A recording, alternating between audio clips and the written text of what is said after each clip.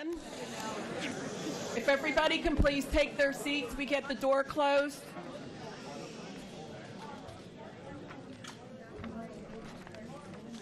Excuse me, we're going to begin. If we could please take your seats and we can get the door closed, that'd be great.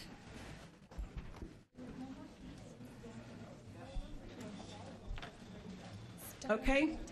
Close the door.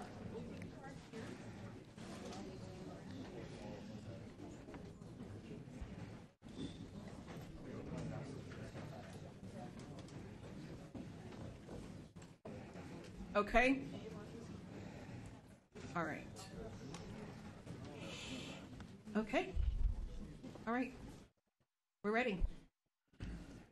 Yep. So we'll go ahead and do roll call. Commissioner Kern? Here. Commissioner Pavlik? Here. Commissioner Kelly? Here. Commissioner Caliendo? Here. Commissioner Scarborough? Here. Commissioner Burke? Here. Commissioner Brumfeld? Commissioner Beatty? Here. Commissioner Sowards? Here. You have quorum. Okay. Start with our opening prayer, please. We stand. Lord, we ask for your guidance today as we consider matters that will affect the safety and welfare of many people in our county. Help us to listen with open minds to matters that are important before us and to act on the matters that will benefit those who reside in our area. Keep our minds open and alert, our hearts compassionate, and our comments charitable. Amen. Amen. I pledge allegiance to the flag of the United States of America and to the republic for which it stands, one nation, under God, indivisible, with liberty and justice for all.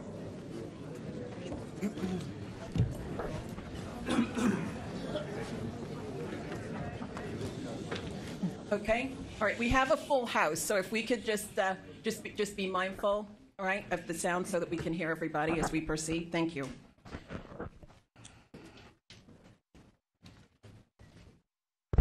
The Zoning Commission of Palm Beach County has convened at 9 a.m. in the Vista Center, Ken Rogers Hearing Room, VC-1W-47, 2300 North Jog Road, West Palm Beach, Florida, to consider applications for official zoning map amendments, plan developments, conditional uses, development order amendments, Type 2 variances, and other actions permitted by the Palm Beach County Unified Land Development Code, and to hear the recommendations of staff on these matters.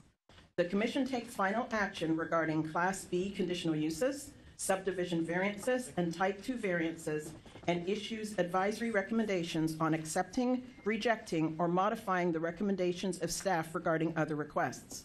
The Board of County Commissioners of Palm Beach County will conduct a public hearing at 301 North Olive Avenue, West Palm Beach, Florida, in the Jane M. Thompson Memorial Chambers, 6th floor, at 9:30 a.m. on Monday, November the 28th, 2022, to take final action on the applications listed below regarding official zoning map amendments, rezoning, Class A conditional uses, requested uses, plan developments, development order amendments, waiver requests, and administrative inquiries. Zoning hearings are quasi-judicial in nature and must be conducted to afford all parties due process. The Board of County Commissioners has adopted procedures for conduct of quasi-judicial hearings to govern the conduct of such proceedings. The procedures include the following requirements. Any communication with commissioners which occurs outside the public hearing must be fully disclosed to the hearing. Applicants and persons attending the hearing may question commissioners regarding their disclosures. Such questions shall be limited solely to disclosures made at the hearing or the written communications made a part of the record of the hearing. Any person representing a group or organization must provide documentation that the person representing the group has the actual authority to do so regarding a matter before the Commission. Any person who wishes to speak at the hearing will be sworn in and may be subject to cross-examination. The applicant and county staff may cross-examine witnesses. Any other persons attending the hearing may submit cross-examination questions, including follow-up questions, to the chair who will conduct the examination. The scope of cross-examination is limited to the facts alleged by the witness in relation to the application. Public comment is encouraged, and all relevant information should be presented to the Commission in order that a fair and appropriate decision can be made. Do we have proof of publication? Yes, Madam Chair. May I get a motion, please? Motion made by Commissioner Kern, seconded by Commissioner Scarborough. You swearing in? All in favor? All those wishing Opposed? Thank you, sorry. All those wishing to testify or speak on any of today's items, please rise and raise your right hand. Anybody that's going to be giving public comment today? Do we have everybody in the room that has filled out a card and will be making public comment? If you could please stand. Okay. Do you swear or affirm to tell the truth, the whole truth, and nothing but the truth? I do. Thank you. Amendments to the agenda? Okay, we do have an amendments to the agenda on the dais for you, and I will run through them. Item number 7, which is ZVDOA 2022-2186 Century Village. Staff received a request to withdraw 3 of the 4 variances.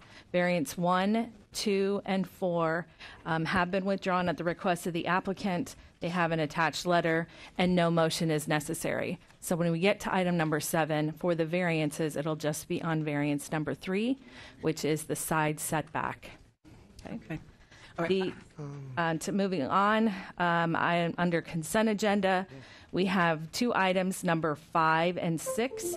DOA PDD 2021-1373 Sussman AGR PUD, as well as number 6, PDD CAW 2021-1361 Atlantic AGR Commercial and Self-Storage.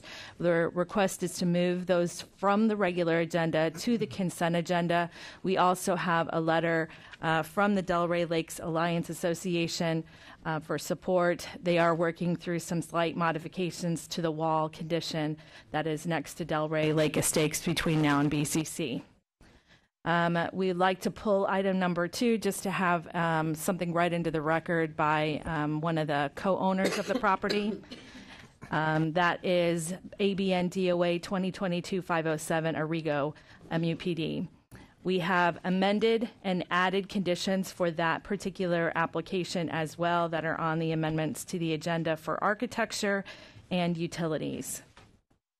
Also on the regular agenda for the Century Village application that falls over to page 2 of the amendments, we have an added condition for site design for Exhibit C2 and an amended use limitation condition number 1 that's also part of the development order amendment in Exhibit C2.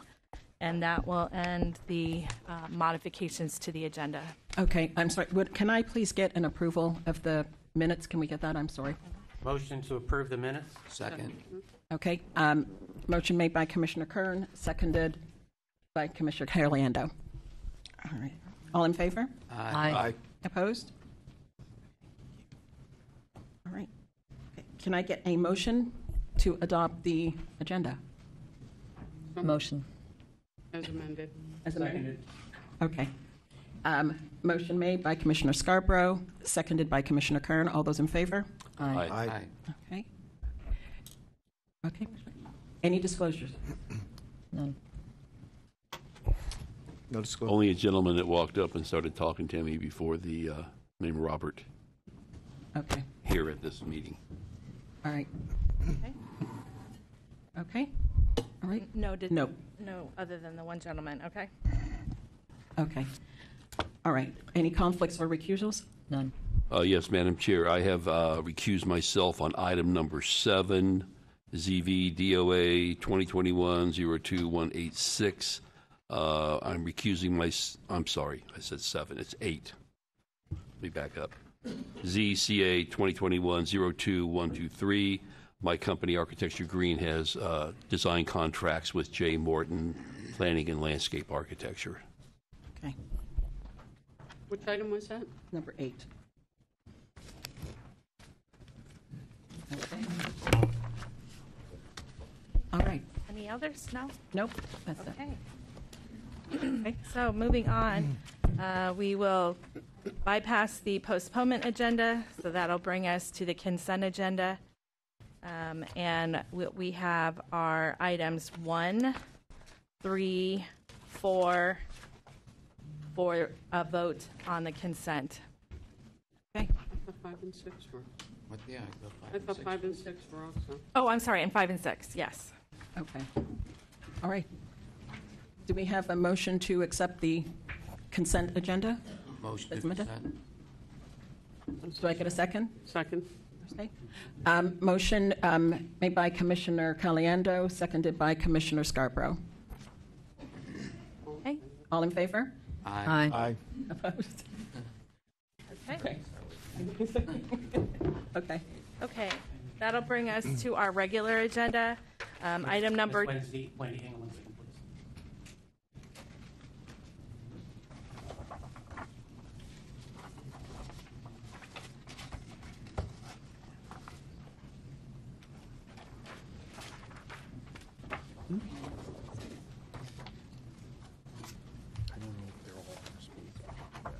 All right. Okay. All right. But just before we proceed with our regular agenda, I just want to just set a few, I don't really want to call them ground rules. We do have a number of people that will be speaking today that wish to speak. And we just want to make sure that it will be 2 minutes per person. Okay. Once those 2 minutes are up, you will be motion to finish what it is that you are saying. We also, while we recognize that everybody has a right to, to be here, to voice your opinion, and, we're glad that you are here, that we will not be tolerating any applause, any jeers, anything like that. We just ask that everybody remains respectful and gives everyone the chance to say what they're here to say. Okay? Thank you. So that'll bring us to item number 2 that we pulled from consent, which is ABN DOA 2022-00507 for the Arrigo Dodge, a development order abandonment and a development order amendment. One of the property owners wanted to speak, basically stating they wanted to work on some conditions with the other property owner. So Meredith Lay, if they can come, she has a card submitted, I believe. Okay. Good morning. Lay, with Justin Bowen for Arrigo. I have a request that you speak louder. We cannot hear you in the back. Thank you. Meredith Lay with Shetson Bowen for Arrigo. We are the other property owner in the MUPD and just wanted to come today to speak on the item and just make it clear we do want to be good neighbors. We are not here in opposition. And we don't want to delay the project, but what we do want to make sure that there are some items there were some changes that were made on the site plan that affect our portion of the site plan. And it's really minor; it just has to do with building labeling, and moving of a building that was unbuilt in Phase 1 in the site data table to reflect that it is still part of Phase 1. On the site data table, consistent with how it shows on the site plan. And we've spoken to the applicant and with staff, and I believe they've agreed, and they'll speak to it, to go ahead and make these changes, incorporate these changes before the BCC, or as a condition of approval. Thank you. If the applicant can come to the record. Morning, everyone. Scott Backman. Good to see you all again. Yes, had an opportunity to speak with Meredith a little earlier. We are in agreement with the comments that Meredith had made. I believe we're also speaking later this afternoon collectively with our clients in order to work through this. And I think staff has addressed a couple of these items that Meredith was noting more generally in your staff reporting conditions already. And so I don't anticipate there being any issues here moving forward. And if there are any, we'll certainly work with staff between now and BCC. Thank you. And staff is in agreement. Okay. It's nice to have everybody in agreement. Okay. Okay. All right.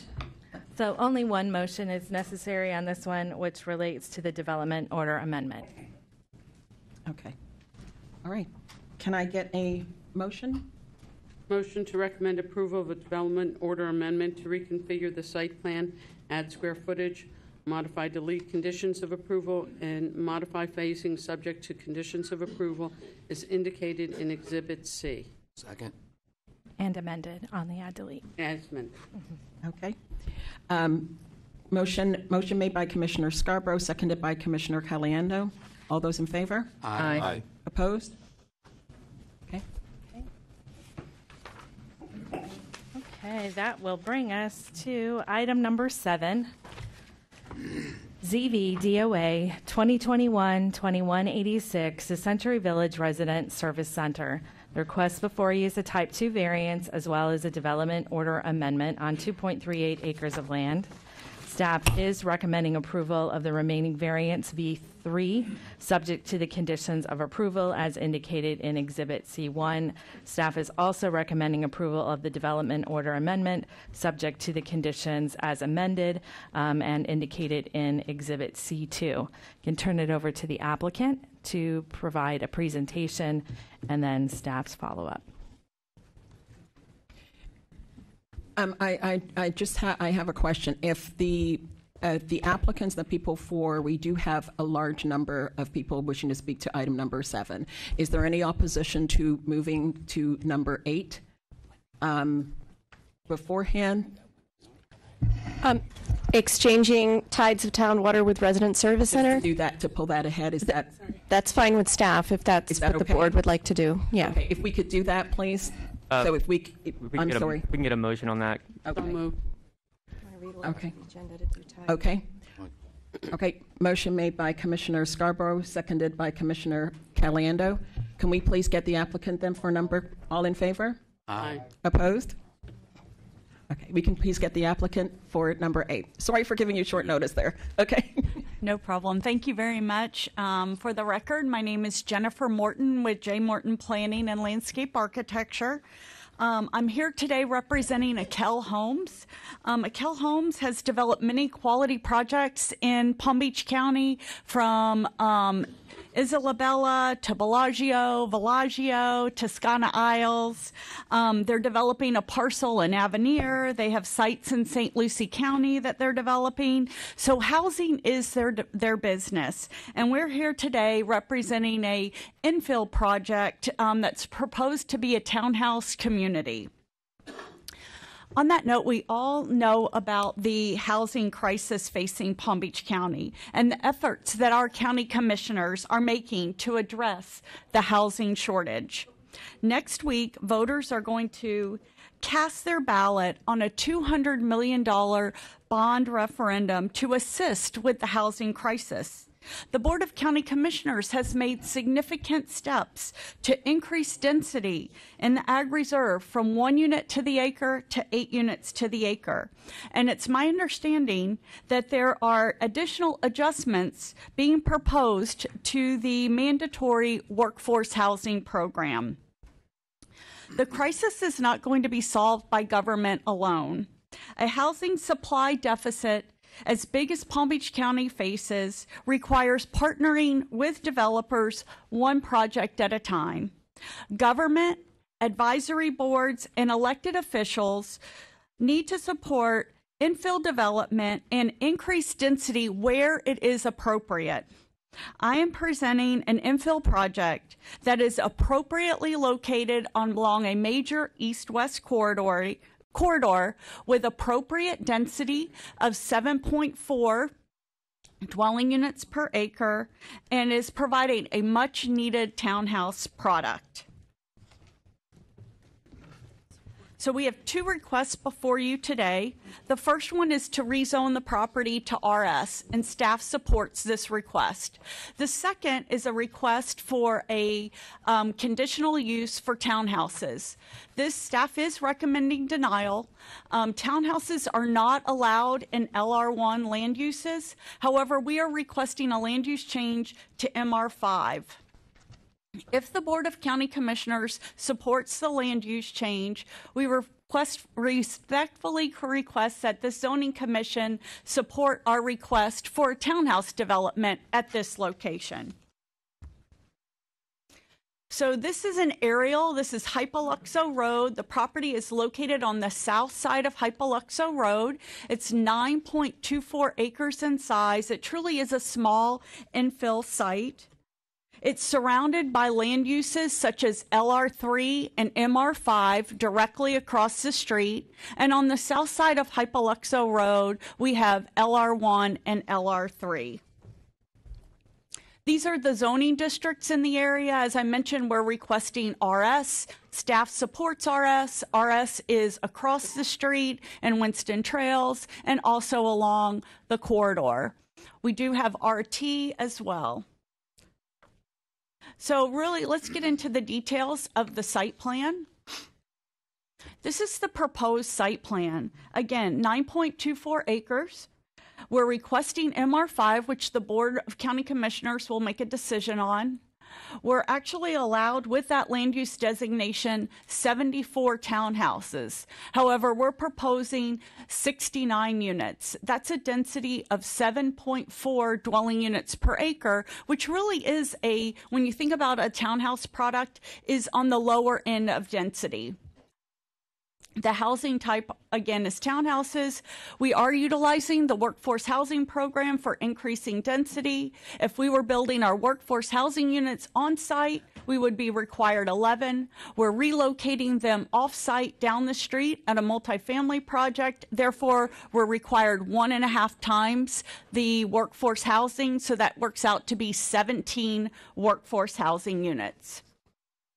You can see from the site plan, our only ingress and egress to the site is off of Hypoluxo Road. We have a right in, right out, a left in, and a left out.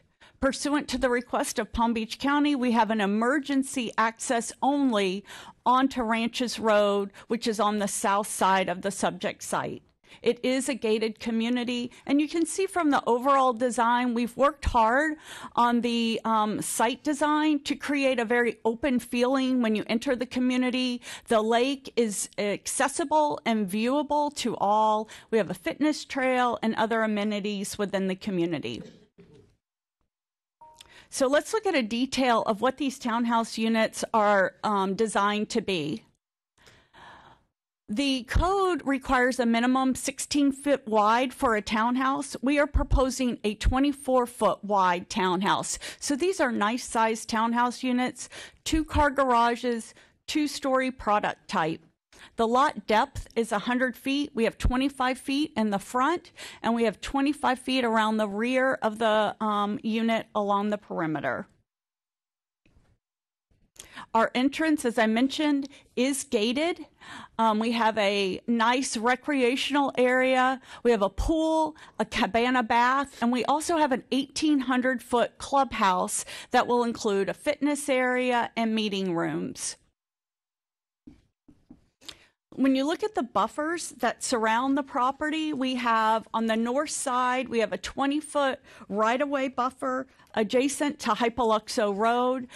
Our units are actually set back much further because between our property and the Hypoluxo Road right-of-way, we have a 70-foot Lake Worth Drainage District canal. Along our east property line, adjacent to the Presbyterian Church, we have a 15-foot Type 2 incompatibility buffer. And then along our south property line, adjacent to Ranches Road, we have, and Ranches Road is a 60-foot right-of-way. We have a 10-foot utility easement and a 15-foot right-of-way buffer that overlaps the utility easement by 5 feet. Along our east property line, along our west property line, where we're adjacent to a single-family home, again, we have a Type 2 incompatibility buffer to buffer the single-family home from the townhouse product. Staff has recommended a couple of conditions of approval should this board support the townhouse project and should the Board of County Commissioners support the townhouse project. There are 3 conditions of approval that we are requesting to be deleted. The first one addresses the perimeter buffer along our south and west property line. We're required a 15-foot buffer. Staff is proposing a 35-foot buffer. The next 2 conditions relate to the site design. The setback for the townhouses, we have a 25-foot rear setback. Staff is proposing a 35-foot rear setback when adjacent to the south property line and west property line. And finally, they're requesting that the lake or water management tract be relocated to the west and south property line. So this graphic demonstrates the impact of those proposed conditions. Again, this is a very small infill site. It's less than 10 acres. Our existing buffer along our west and south property lines comprise about 0.43 acres. If we were to increase that buffer to 35 feet, that would be an acre of land devoted to the south and west property line. And keep in mind, our south property line abuts a 60-foot right-of-way. The second item that impacts the property is the increased rear setback for our buildings. That is about 0.27 acres in land area. So when you have just over a 9-acre site, and you have almost an acre of land that is being designated to a setback and buffer for 2 property lines, it makes a significant impact and changes the look and feel of the project. The final item is relocating that lake. We worked hard to design this site to create a quality townhouse project. When you enter this development, you have the water management tract, the fitness area, a very open feel. Our units are around the perimeter. We have the 2 units that do back up to the lake. But by relocating that lake to the south property line or west property line, then we're going to end up with either smaller units and back-to-back units. So we believe that as the project is designed, is the best design for this community and does not have a negative impact on the south or west property line. So let's look at the Hypoluxo corridor. Again, Hypoluxo is a major east-west roadway. It has a it has an I-95 interchange. And there's a proposed planned future interchange at the Florida Turnpike. Hypoluxo in front of our property is actually a 6-lane median divided highway with 110 feet of right-of-way. If you look at the developments along the Hypoluxo corridor, many of these PUDs have clustered townhouses or multifamily along Hypoluxo Road, and then behind that product type, they've located their single-family development. Most of the projects that have been approved in the past include larger tracts of land, so they're able to do this. What's left are these smaller infill tracts, and our site abuts Hypoluxo Road, just like these other sites do. If you look at Rivermill or Lantern Key, or even Silverwood, they've put their townhouses along Hypoluxo Road and their single family behind. Toscana Isles was developed by Akel Homes, the developer for this site. They have multifamily along Hypoluxo Road, and they have the single family in the rear. Even in the staff report, it acknowledges that townhouses are a consistent residential use within the area, dependent on the layout and function. And we believe our layout and the site functions and the benefits the residents that would move into the community and has no negative impact along the existing corridor. You may have read in the staff report about this area being considered an enclave because of the LR1 land use designation. The enclave that has been identified by staff is in this dashed yellow line. You can see that much of this enclave has already been developed. If you look at the yellow areas, those are developments that have been approved, and many of those developments that are further interior to the enclave were 5 and 10 acre tracts that were subdivided into 1 acre lots. And the area along Saddle Road, those units are less than 1 acre. So if you look at the corridor, if you look at Hypoluxo Road, which is really the front for our project, that corridor has commercial at the intersection. There are 3 churches that have been approved along that corridor, and there are several nursery sites. So our project fits in with the corridor and does not directly impact the community or the developments to the south. We're separated by Ranches Road. One other thing I want to point out is some of you may be familiar with the Pioneer Road Enclave and the overlay that was approved by the board. The board specifically excluded those parcels that were adjacent to Jog Road. We're requesting the same review to exempt the properties that are adjacent to Hypoluxo and only access off of Hypoluxo. Workforce housing, I just want to let you know that we are providing workforce housing. The workforce housing ordinance allows the workforce housing units to be cashed out, built on site or built off site. We're utilizing the off site option. I think the project that was presented to you a couple of months ago was actually proposing to cash out. We are not cashing out. We're building those workforce housing units actually on the same street, just further to the west. You can see our existing Townsend Tidewater site. Our client is also developing the Villages of Windsor multifamily project at the corner of Lyons Road and Hypoluxo Road. We're proposing to put our 17 units there. In summary, we are proposing a quality townhouse project that is compatible with the Hypoluxo Road corridor. We are within the urban-suburban tier. We're east of Jog Road. You know, when it comes to location, this is the ideal location for this medium-density type product. We are addressing the workforce housing requirements. We are addressing a supply shortage that we have in housing. And the infrastructure is currently in place to deal with this project. We have the roads, the water, the sewer, the schools, the fire rescue, the public transportation.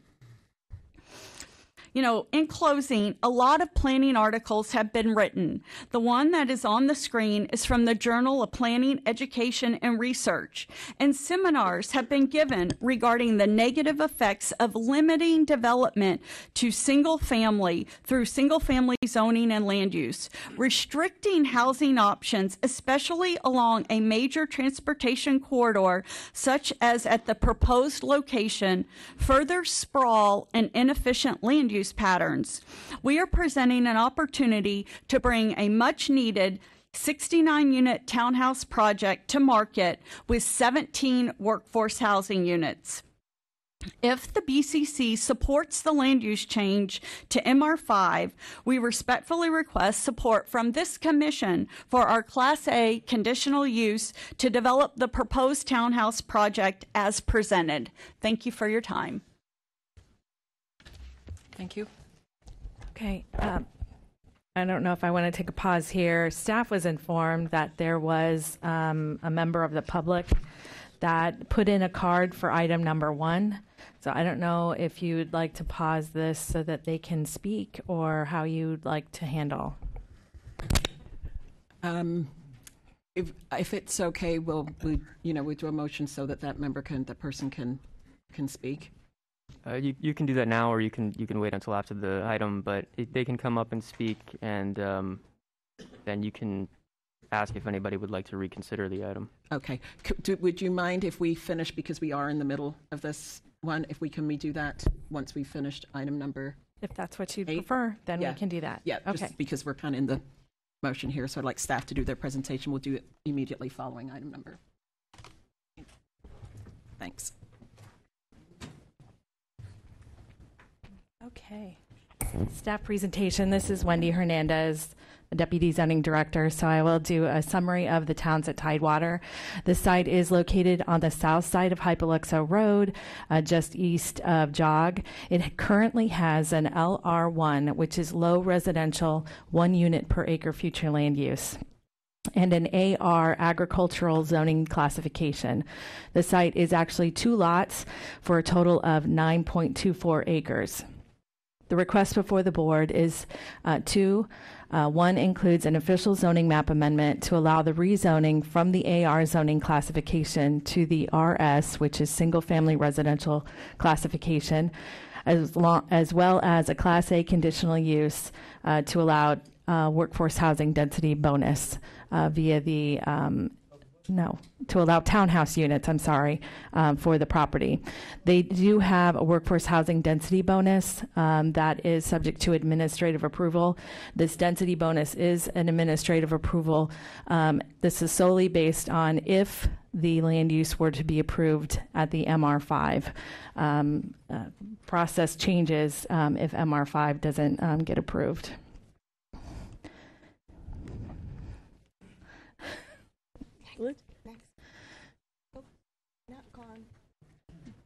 Can you hit the slide? Okay, so the details of the site plan were presented by the applicant.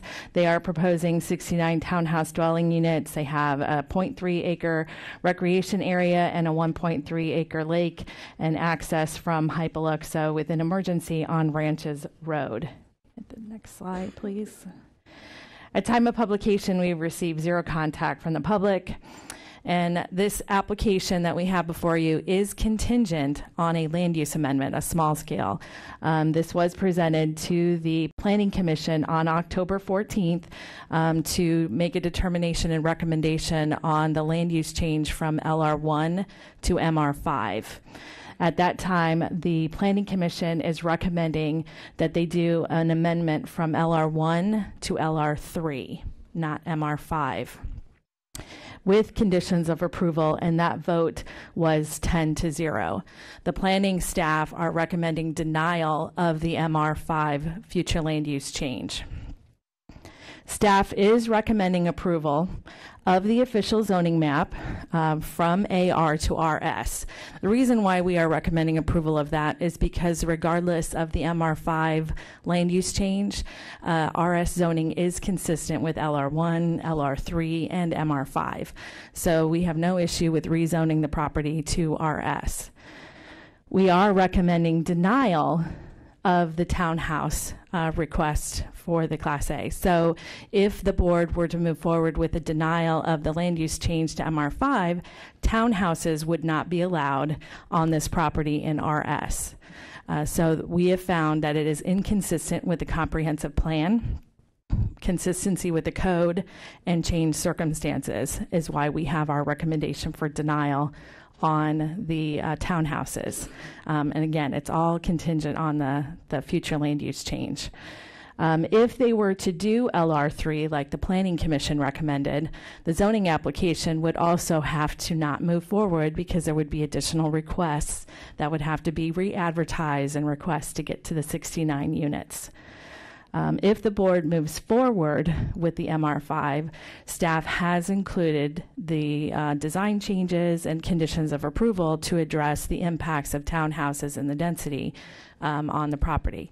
So that's why the agent was bringing up concerns with our discussion that we have on the setbacks and the lake, and it's all design related for MR5. But we are recommending approval of the rezoning, and we are recommending denial of the townhouse units. And that would conclude my presentation. Okay, thank you. Comments? Madam Commissioners? Yep. Oh, yes, yeah, do we have the, we've got a few cards. All right, okay. All right, so when I call your name, please step up to either the west or east podium. Ellen Tannenhill and Dennis McKenzie.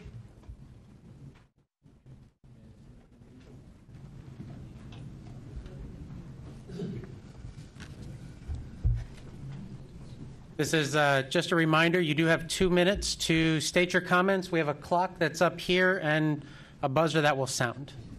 So, Miss Ellen, you're first. I'm Ellen Tannehill. I live at 6388 Ranches Road in the neighborhood. Our neighborhood is considered still a rural neighborhood, so these townhouses, even though they're on the other side of Ranches Road, are inconsistent with our neighborhood. I support the staff's decision to go with LR3 and the changes in the plan that would buffer more of our neighborhood. I do not approve of the MR5. I know we needed affordable housing, but you don't try and bulldoze over people that are already there in the neighborhood. I would approve the LR3, and there was originally, he could get his density up if he bought TDRs and everything, but apparently they want to go the cheaper route and go right to the MR5. That's all I have to say. I do not approve of the project as it is now. And we are not, and that is not an infill property because of the other zoning around it. It's not considered an infill property. Thank you for your consideration. Thank you, ma'am. I have a question for Ellen. How do you exit Ranches Road? I'm at the very end of Ranches Road, so I go off of Jog Road. Depending on how backed up Jog Road is, I may go back out through the neighborhood because there is a street light on Western Way. Okay. All right, thank you. Dennis McKenzie. I live at 5906 Ranches Road, and I agree with staff that these townhomes are completely inappropriate for the area. Just anything south or west of that was acreage, and most of it to the south that was just built and sold for 1 acre, over $1 million homes there are LR1. So to put these townhomes in is like putting sardines in a can, whatever. There's more homes on this townhouse development than there is in the acreage left there in Palm Beach Ranches. So I oppose these townhouses. Thank you. Thank you, sir. Next two is going to be Constance Allen and Lorian McKenzie.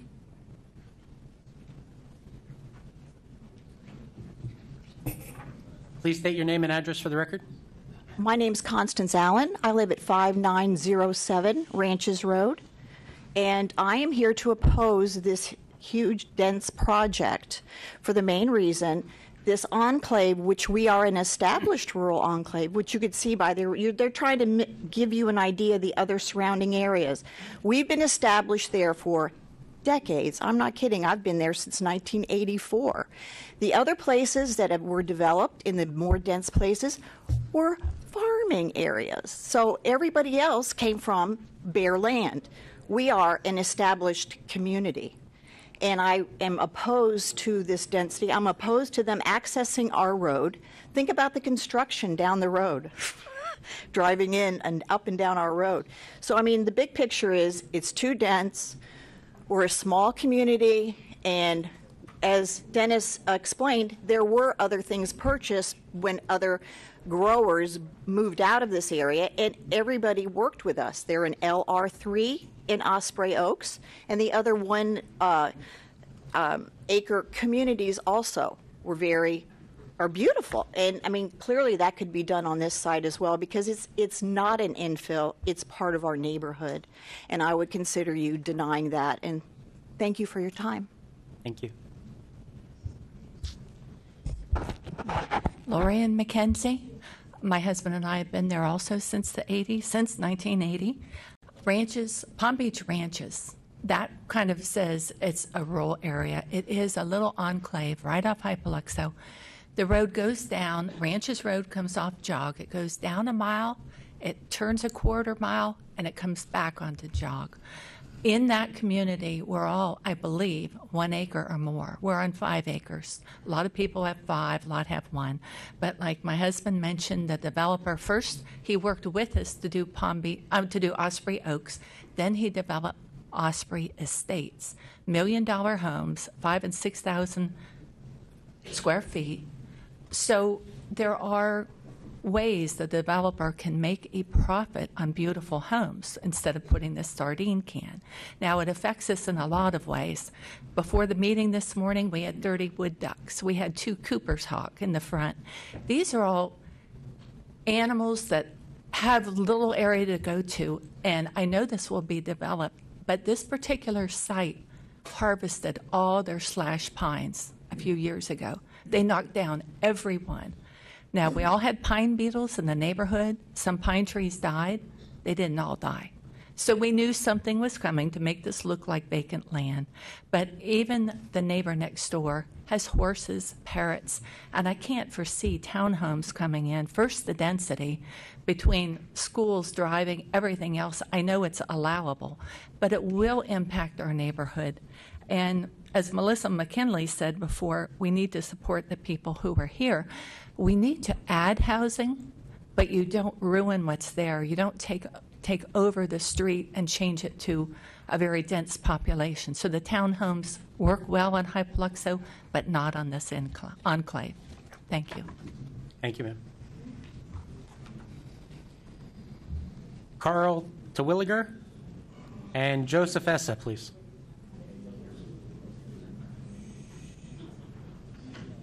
Ladies and gentlemen, please keep your conversation down. Thank you. Carl, you're first. Please state your name and address for the record. My name is Carl Terwilliger. I live at 5782 Ranches Road with my wife Donna Leone since 1984. We have a small native plant nursery. We're surrounded with mango groves, various kinds of fruit groves as well, nurseries, and other kinds of small agricultural farming establishments. So this is one of the unique communities where people can come in, like us, and have our own business, raise our son, be there for him, and for the community. Since we raise native plants, we have a lot of people coming to us to redo their yards. We have the other neighbor with her mangoes, and she supplies people from the community. Also, our neighborhood with our roadways add up to 2.5 miles of very low traffic, almost park-like experience where people from the surrounding communities come with their kids on their bikes, and just it's a constant parade on weekends and during the week in front of our house, which is a good thing. It's a place where people can relax and enjoy something that is disappearing quickly.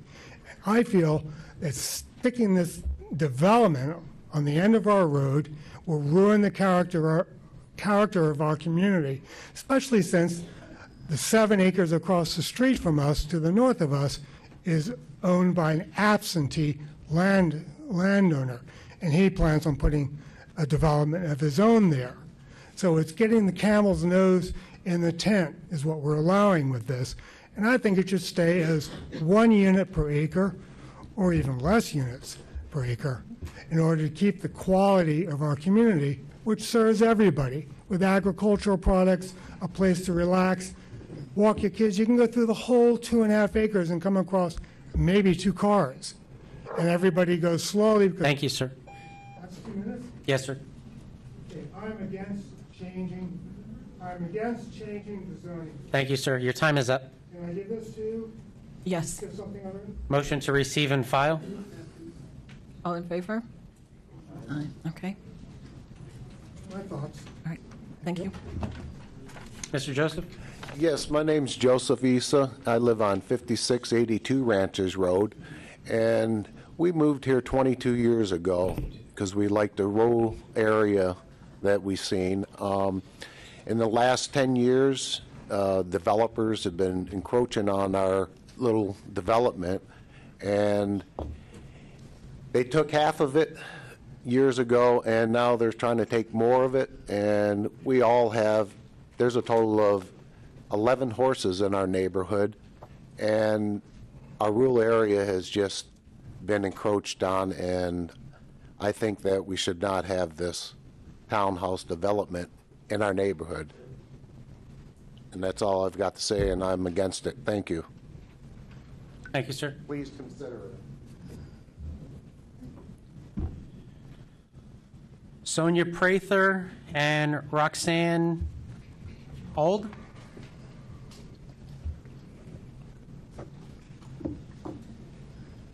Please state your name and address for the record. Hi, my name is Sonia Prather. I'm at 5959 Ranches Road. I have a 1 acre property. It faces ranches, and I'm on the Hypoluxo side. So I would like to state that I am opposed to the project with the townhouses, it's a unicorn of a neighborhood, and I know development needs to happen, but there is so very little of this left. It's a neighborhood where you can still kind of occasionally see foxes, and there's tons of rabbits, and it took us 7 years to save up for this 1 acre property, and we saved up hard, and I hunted this neighborhood just to find 1 acre of peace. And if this happens, it's going to set a precedent. The guy behind me, I know he's got his hands in developers. The one next to him was bought for developers. There's tons of people just lopping up all the acreage that are these sites and face Hypalexo, and they're just waiting for something like this to happen, because if it does, it's just going to be, open the floodgates for all the other future developers to point at it and go, well, you guys let this through, maybe you'll let this through. And I just think it just wrecks the integrity of all the people that are there to add 69 homes, which is more homes than that have been there for the 30 years. And I get if you need to zone up and get a couple of houses per acre, I get that, maybe 2 houses per acre, which is what the other people did. But the townhouse project is just it's going to allow, like, people like the guy who bought behind me the 3.5 acres, he'll then be able to put apartments in. Thank you. Thank you. Ms. Roxanne? Hi, I'm Roxanne Ald. I live right next to this proposed monstrosity. I have had a farm there since 1978. I have chickens, a lot of them, ducks, horses, everything you can imagine. I raise animals, and that's why I'm there. I have 2.5 acres, and all my neighbors have been real good neighbors up until this. Since I've been there, actually, let me change for a minute here. He has 2 parcels he bought, one of which a house was knocked down to get. The other was a really nice nursery type operation where the guy just raised orchids for a rich man in Palm Beach. So he's 2 parcels he has, and 124 in this settlement, and he wants to ruin the whole thing for 2 parcels of land. I think it's a joke what he's planning on putting there. It's ridiculous. I don't see how he's planning on making money on it, even what he puts there. He ought to just take the 1 per acre, build a nice house, and be done with it. Since he's been there, he's done a lot to get me out too. I can tell you. My water went bad. He moved in August 20, and 11/19/20, my water went bad. The whole neighborhood was poisoned. October. Let's see now. The latest die off on my ducks and chickens was 12 chickens. 7 ducks poisoned March 9th, 1922. And before that, there was a die-off of a bunch of chickens. I think he doesn't like animals next to him because they won't be good for townhouses. I don't plan on leaving my property. I can't say he did it. That's the only reason I haven't done anything to prosecute him, because you can't prove these things. But there you go. Either way, I can say it's not a good property to be next to mine.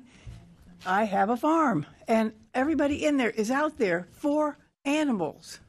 That's why they're there. Everybody plans to grow old and die there. Thank you, ma'am. Your time's up. Does that conclude the cards we have on that? Yes, Madam Commissioner. That concludes the public comments portion. Okay. Ladies and gentlemen, please keep your comments down. Okay. Open the floor to my commissioners. I had a question for the applicant.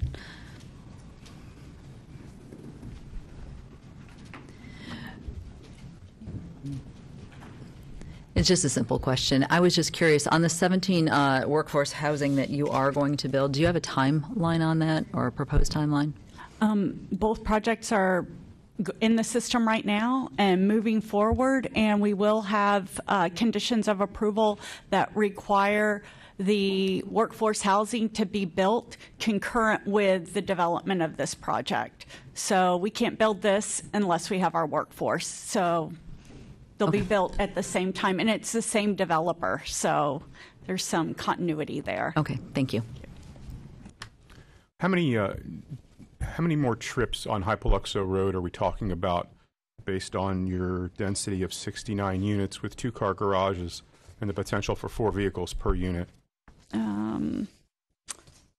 I don't have my staff report. I know it's in the staff report. I can answer that. Thank you. This project will generate 32 morning peak trips and 39 evening peak trips. Okay.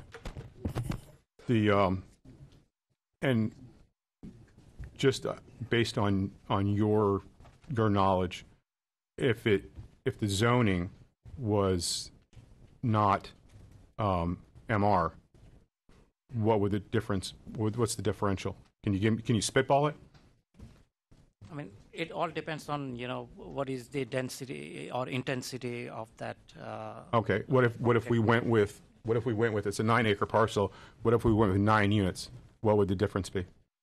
9 single family? Yes. Units? Yes. 9 single family units will generate approximately 9 evening peak hour trips. As opposed to 32 in the morning and 39 in the evening? Right. Okay. So based on staff's recommendation, if we went with staff recommendation, where does that leave you? Well, with staff's recommendation, we would not be able to build this project because they're recommending denial of the townhouses. So it would leave us with no project. We'd have to go back and regroup. But I know I heard the comments from the community. I just want to make clear, we will not access Ranches Road. Our only ingress and egress is from Hypoluxo. Understand. I'm on Hypoluxo Road almost every day of the week on my bike. Through Jog Road, down Hypoluxo. So, I mean, that's an area that I'm very familiar with. So and that's why I asked those traffic questions, because that's an area of my business. Great. There were 8 residents that spoke, Madam? Yes. 8 residents representing in excess of 160 years of residential Palm Beach County living. At what point in the process, how many of those folks did you guys speak to prior to coming to us? And what just describe your engagement and how you worked with the residents in the area. So this area is represented by COBRA. Mm-hmm. So we requested to present our project to the COBRA Growth Management Committee. We presented to COBRA Growth Management probably about 3 or 4 weeks ago. And so we've pretty much worked through COBRA. I do know that our client has spoken with the directly affected neighbor to the west, and I think that hasn't gone well. So we worked through the COBRA, But none of the residents on ranches, was there any outreach? Did you do any mailers? Did anybody knock on any doors other than the young lady that was up talking about her farm? No, we did not. Why not? Because normally we go through, if there's a neighborhood group called like COBRA or Delray Alliance, usually we go through them, and they've actually requested that we go through them rather than reach out directly to the impacted community. And I can give an example. The Villages of Windsor project where we're transferring our units to, we started out by reaching out to the directly affected community, which was Valencia. I had meetings with them, and then we went to we presented the project, and COBRA came out and said that we should have gone to them first. So we're following the COBRA process by going to COBRA. I am happy to meet with these residents and go into more detail with our site plan, but we've been following the process that's been established by COBRA. Okay. If I may, through the chair, the Coalition of Boynton West Residential Associations is a coalition of residential associations. It doesn't allow membership from individuals, and it doesn't have memberships of every acre of land within its boundaries. So I don't know that this neighborhood has representation on COBRA. I would imagine they don't, because it doesn't have a homeowners association proper, because it's not a it might have a property owners association, but it wouldn't have a homeowners association, which is the membership of COBRA. Just wanted to clarify that for the record. And I can commit to meeting with the residents between now and the Board of County Commissioner hearing. Madam Chair. Yeah. Thank you so much. Go ahead. Okay. Yeah. Okay. For now. Thank you, Commissioner. Question for staff. There were several residents who mentioned the terms rural enclave, and as you all know, being a resident of the Pioneer Road Rural Enclave, I'm very familiar with the process. Is this a designated enclave or rural enclave? There's been discussion at the board. I don't know if this is one of the neighborhoods that was identified, and Brian Davis can fill us in, to actually go through the process to get that identification in the plan. But typically when we did the analysis to come up with what a rural enclave was, it's neighborhoods with LR1, LR2, surrounded by urban development were the gist. And this was one of the areas I studied with the amendment that worked on that. Absolutely. Brian, was there any specific direction on this neighborhood yet? Well, the staff report, the planning for the land use amendment identified this as being an area that would be a rural enclave. It has not come forward. I believe there's an area not too far away that's now in the process of doing it. However, the county's comprehensive plan, and through the amendment that Lisa was referencing, now recognizes that rural enclaves are part of the lifestyle preservation that's part of our tier system. And it was a recognition. Prior to that, there was effectively the urban suburban area was expected to completely convert to urban uses. There was an acknowledgement later, about 7 years ago, that these areas should be respected and not forced to convert. So the policy change that Lisa was referencing, that reflects that. That's what these rural enclave areas are. They are warranted for protection because of the uniqueness and so forth. So that's why you had a staff recommendation for denial of the land use amendment. For a lot of other issues which I'm happy to go into, but those are more on the density side. Happy to go into that if you'd like, but not necessarily your question. Not needed. I'm aware of the process. Thank you, Brian. Madam Commissioner, I'm good. I support staff's recommendations. Madam Chair, before we get too much further, I think it would be appropriate to ask if the applicant had any more rebuttals to anything that might have been said. They kind of opened the door to it with some of the comments. I wanted to make sure that they felt like they were given their time to respond. All right. Can I just see if any of the other commissioners may have comments, because then at that time she can address them all in their entirety? Okay. Actually, it's more an opportunity for the applicant to respond to any staff or public comments, not necessarily for them to respond to the commissioners. This is normally done prior to commissioner comments. We kind of missed the moment in time. We're not new. What do you want to do? Yes, Jennifer Morton with J. Morton. Just two things I wanted to, after hearing the comments from the residents. Our access, again, is on Hypoluxo. It's not on ranches. And as the community mentioned, LR1, what would that lead to? That leads to 1 acre lots selling for over $1 million.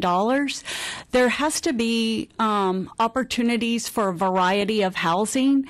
And we believe that with this site, with frontage and access on Hypoluxo, with no impact on the community to the south, that this really provides an opportunity to increase the density, add another option for housing, and at the same time provide additional workforce housing. So we have the workforce housing, we have the townhouse, which is a mid-range, and then if the properties to the south that are 5 acre lots want to subdivide to 1 acre and sell for $1 million, that's great. There's a market for that too. But if we're going to deal with the housing crisis, we have to find these parcels which would allow us to add to our housing stock. And I think this is an ideal location for that. Thank you. I have a question based on what's the ballpark price range for the 69 units? Low number, high number, any number will do, so I can calculate real quick. My client keeps saying it'll be based on the market. It'll be based on what the market is at the time that they go to construction. But I would say 400, 500 would be what the market is today. But we don't know. We can't predict the future. So. Thank you. Okay. And I did want to just to make a comment that you had said that you'd be more than happy to meet with the residents. I think it's a little late. I think that the meeting with the residents, as nice as that be, should have happened beforehand. Not that everything has been submitted and now you're, to sit down to listen to what they have to say, which may impact how you would have moved forward. Okay. Madam Chair, I've got to agree. I think that these poor people, they're sitting out there. They don't have representation. I doubt that COBRA reached out to them and set up a meeting to sit down and talk with them. I would be in favor of this if this was all workforce housing. That, I believe, is where our crisis is in workforce housing, not necessarily housing. The people that can't afford to purchase homes in our county. I would agree with staff on staff's recommendations, and if this goes forward, I would certainly recommend that you set up a time to meet with these homeowners and figure something out. Will do. We did, but if I could just make a comment, before the Planning Commission meeting, there was one letter of objection, and that was from the directly affected neighbor, and our client did reach out to them. But I realize that many more people have come forward, and I will work with the residents that live there. Would you accept postponing this until you've had time to sit down with the residents? I don't think my client would support a postponement. Thank you. And I won't support it either. Well, kind of agree with my fellow commissioners. I have several objections here.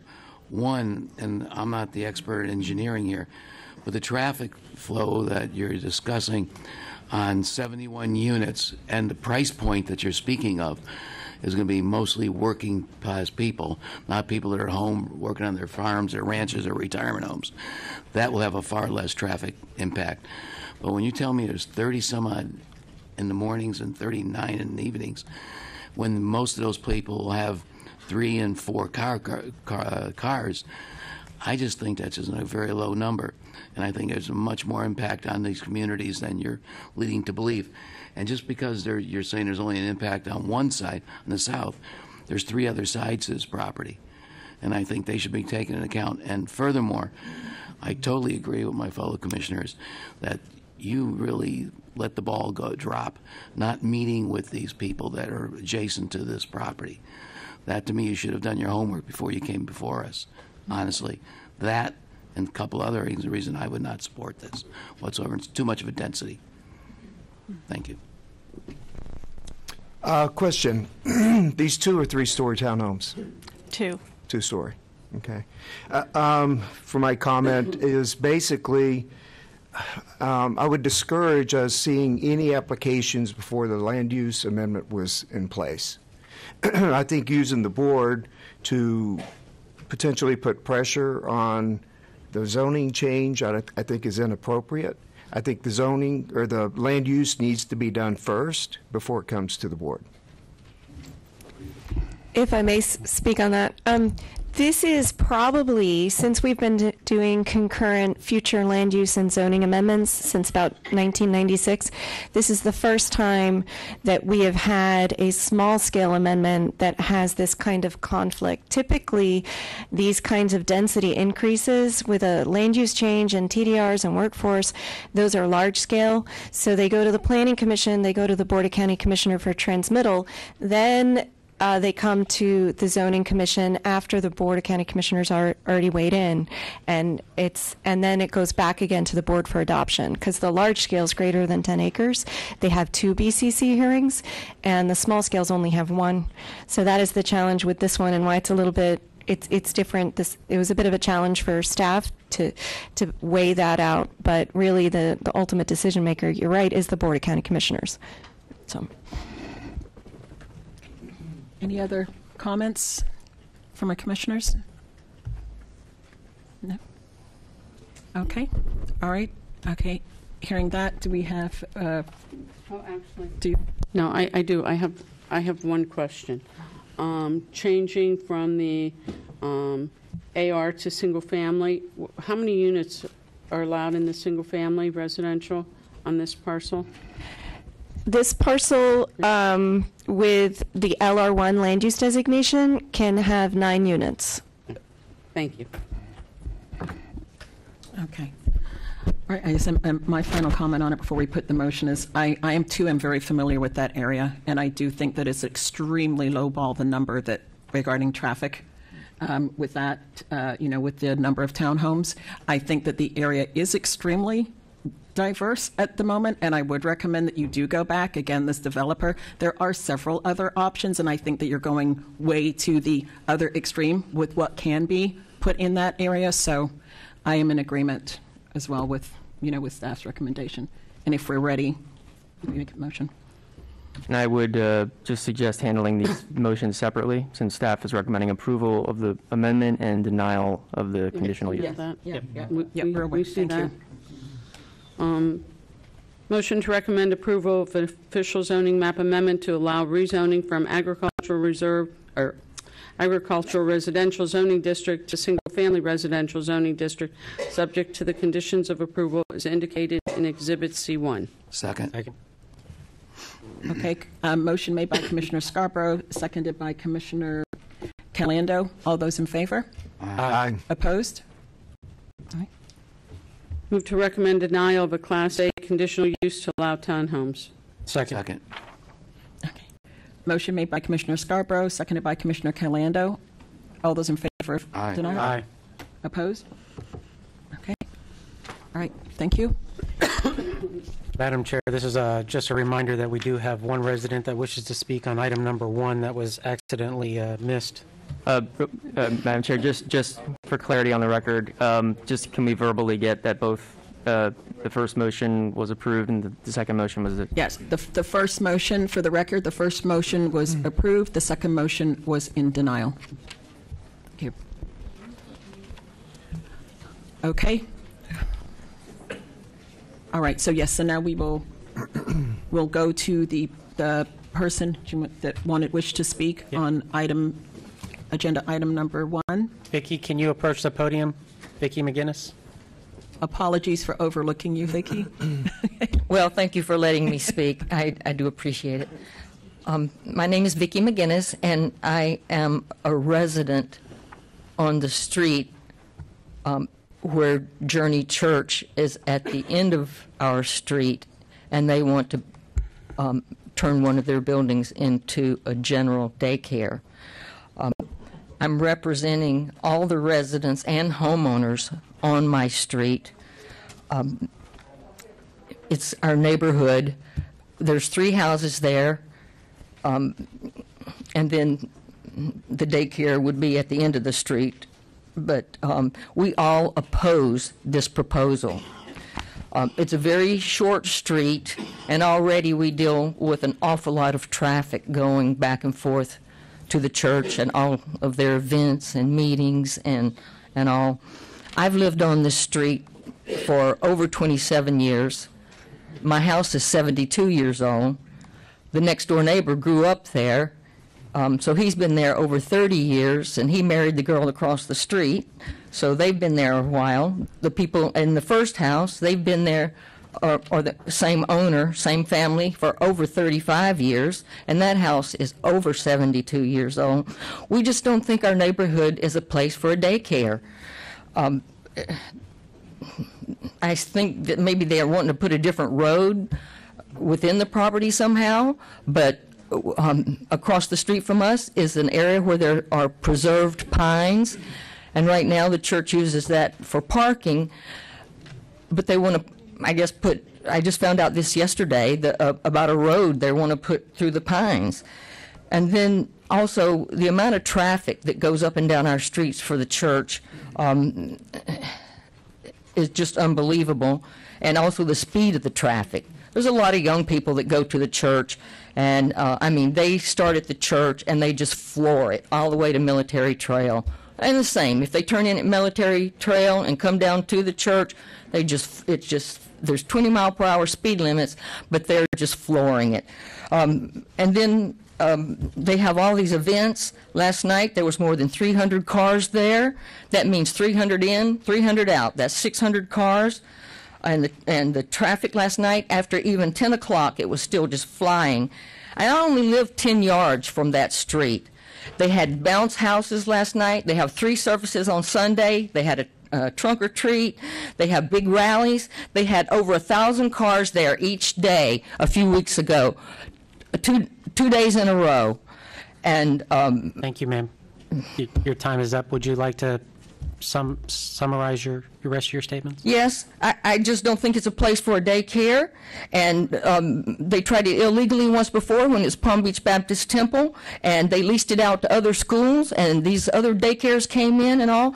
And then all the kids, 200 screaming kids out in the yard, and I'm retired, and my next door neighbor works from home.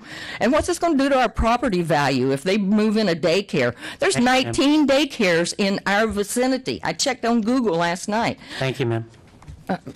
All right. Appreciate it. Thank you so much. I had pictures. I'm this close to the street. And also... Thank you. Thank you. From my street, this is where they want to put their daycare. Thank you. Thank you. Did you want to submit those pictures? We can keep those for record. Thank you very much. Should I write what each one is? You can, and then just submit them, and we will. Madam Chair, motion to receive and file. Seconded. And also, if she's going to state she's representing everyone on the street, do you have a Yes, letter or something, ma'am? Yes, she does. You gave that paperwork we have there? it right. Okay, very good. Thank you. Did you want to make a vote on that motion to receive Yeah. and file? Yep. Okay. I've got two motions. One, you could make a motion, please, to receive. We did. We already just did Commissioner that. Beatty and seconded by Nick. Yeah, we did that. No, there was no. There was a motion. I didn't hear a vote on it. Okay. All those in favor? Aye. Opposed? Okay. And do we have a motion? Does anybody wish to open up any questions for agenda item number 1? Nope. We're okay? All right. Okay. So it takes us to item number 7. Do we have anybody? We have an overflow room. Do we have people, and are they able to? Okay. All right. So there may be a delay as we call the names in order for those people to come up. But thank you. Okay. Item number 7, ZVDOA 2021-2186. Again, this is Century Village Resident Service Center, and the requests before the board include a Type 2 variance as well as a development order amendment. Again, they withdrew variance 1, 2, and 4, so the presentation will be on variance number 3. Staff recommends approval of the variance number 3, subject to the conditions in C1, and the development order amendment subject to the conditions in C2 as amended on the add delete. And we'll turn it over to the applicant for a presentation and then staff. Thank you. Good morning, ladies and gentlemen of the Zoning Commission. My name is Seth Bain. I'm an attorney and a certified land planner with Lewis, Longman & Walker. Here today on behalf of my clients, Jacob Frankel, Simon Friedman, and the Caucasidum of West Palm Beach, LLC. You'll see many of our community members are here today. Many of them had made special arrangements to be here because of the importance of this project to their lives, and so they wanted to be here in support, and I appreciate their traveling here to be here. You're going to find when we go through this project today that there's much to do about a surprisingly modest request that's before you for a permitted use in an existing commercial building with what is now one minor variance. With that said, I'm going to first set the stage a little bit because this is a request for a place of worship. And when it is a place of worship, there's a slightly different framework that we have to look at it through. So I would begin by asking you this question. Does a county zoning commission have a role to play in protecting the First Amendment's rights of its citizens? And the answer to that is yes. We know it is because of this, something all of you on the Zoning Commission have probably heard of before. The Religious Land Use and Institutionalized Persons Act, often referred to as RLUIPA. What is RLUIPA? RLUIPA is a federal law. It's a law that applies throughout the nation to any decisions that are made that are affecting someone's First Amendment rights to express their freedom of religion. So what's the purpose of it? It's to prevent governments from using zoning as a means to contravene citizens' First Amendment rights. And it does that through this, something that we in the courts call strict scrutiny. Anytime you have a project that could potentially affect someone's First Amendment basic constitutional rights, you have to look at it through a certain lens. And that lens is any plan, any law, any restriction has to A, show that there's a compelling interest for that restriction, and two, that that restriction must be the least restrictive way that it can meet that compelling interest.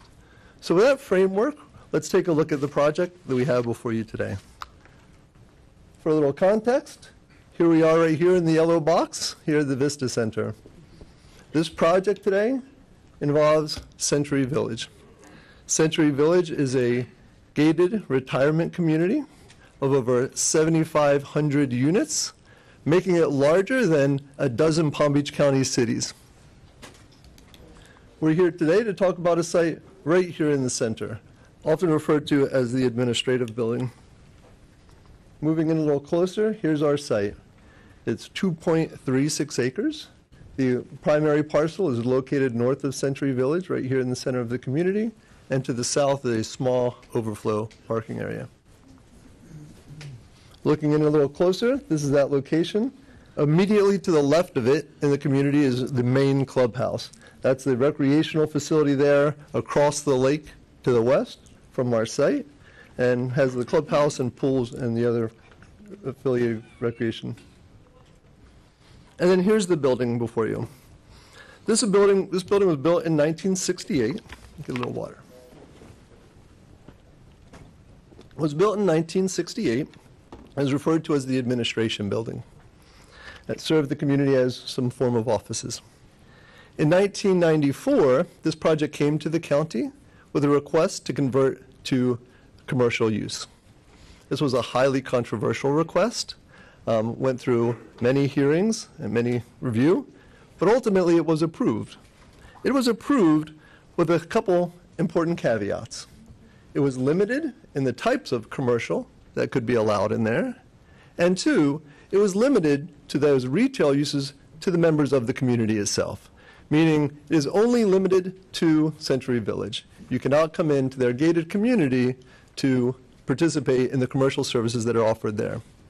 With that said, there's now a pharmacy in there and a salon, doctor's offices, and it's become an important amenity to the community. What you're seeing here is the southern facade, which is really the primary commercial facade off Century Village. These two entryways at the bottom of your screen are where most of the daily activity occurs. This is where you arrive if you want to go to the salon or the pharmacy. So my clients live in Century Village, as do many of their community here. They have homes there. And they saw that this commercial building had come up for sale. The building was a little tired, it needed some renovation, but it had thriving businesses in there. So they were interested in purchasing it. So they came to me to do some initial zoning due diligence. That's what I do. When they came to me, they said, "We have a question for you, though. In the rear of this building, on the first floor, is some vacant space. Our community is in desperate need of a small synagogue gathering location for a couple reasons. One is this is a retirement elderly community, and as a Orthodox community, we have to walk to service. In the Florida heat, that can be a challenge no matter what the distance, as you can all attest. Currently, many of the residents go across Haverhill to the east. That is a bit of a hike, and crossing Haverhill is a real challenge. It's undivided, it's 5 lanes, and it was the site of a tragic accident where a Century Village resident actually passed away trying to cross the road just in the last few years. So while some of the members of this congregation made the effort to get there, for many, it was an obstacle that was just too high to allow them to practice their faith.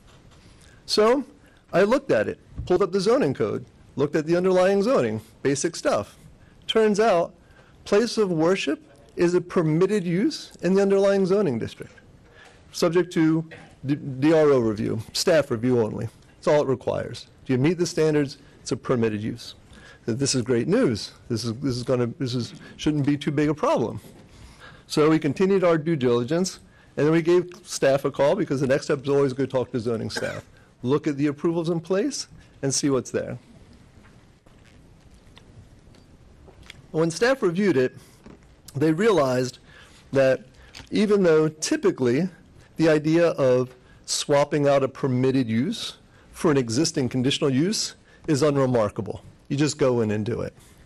However, by the nature of how the wording of the condition of approval was, when the approval was initially done in 94 and subsequently amended in 09, it reads as if those commercial uses that they introduced were the only uses you could do in the building, that it seemed to cut off the possibility that other uses, even if they were permitted in your zoning district, would not be allowed.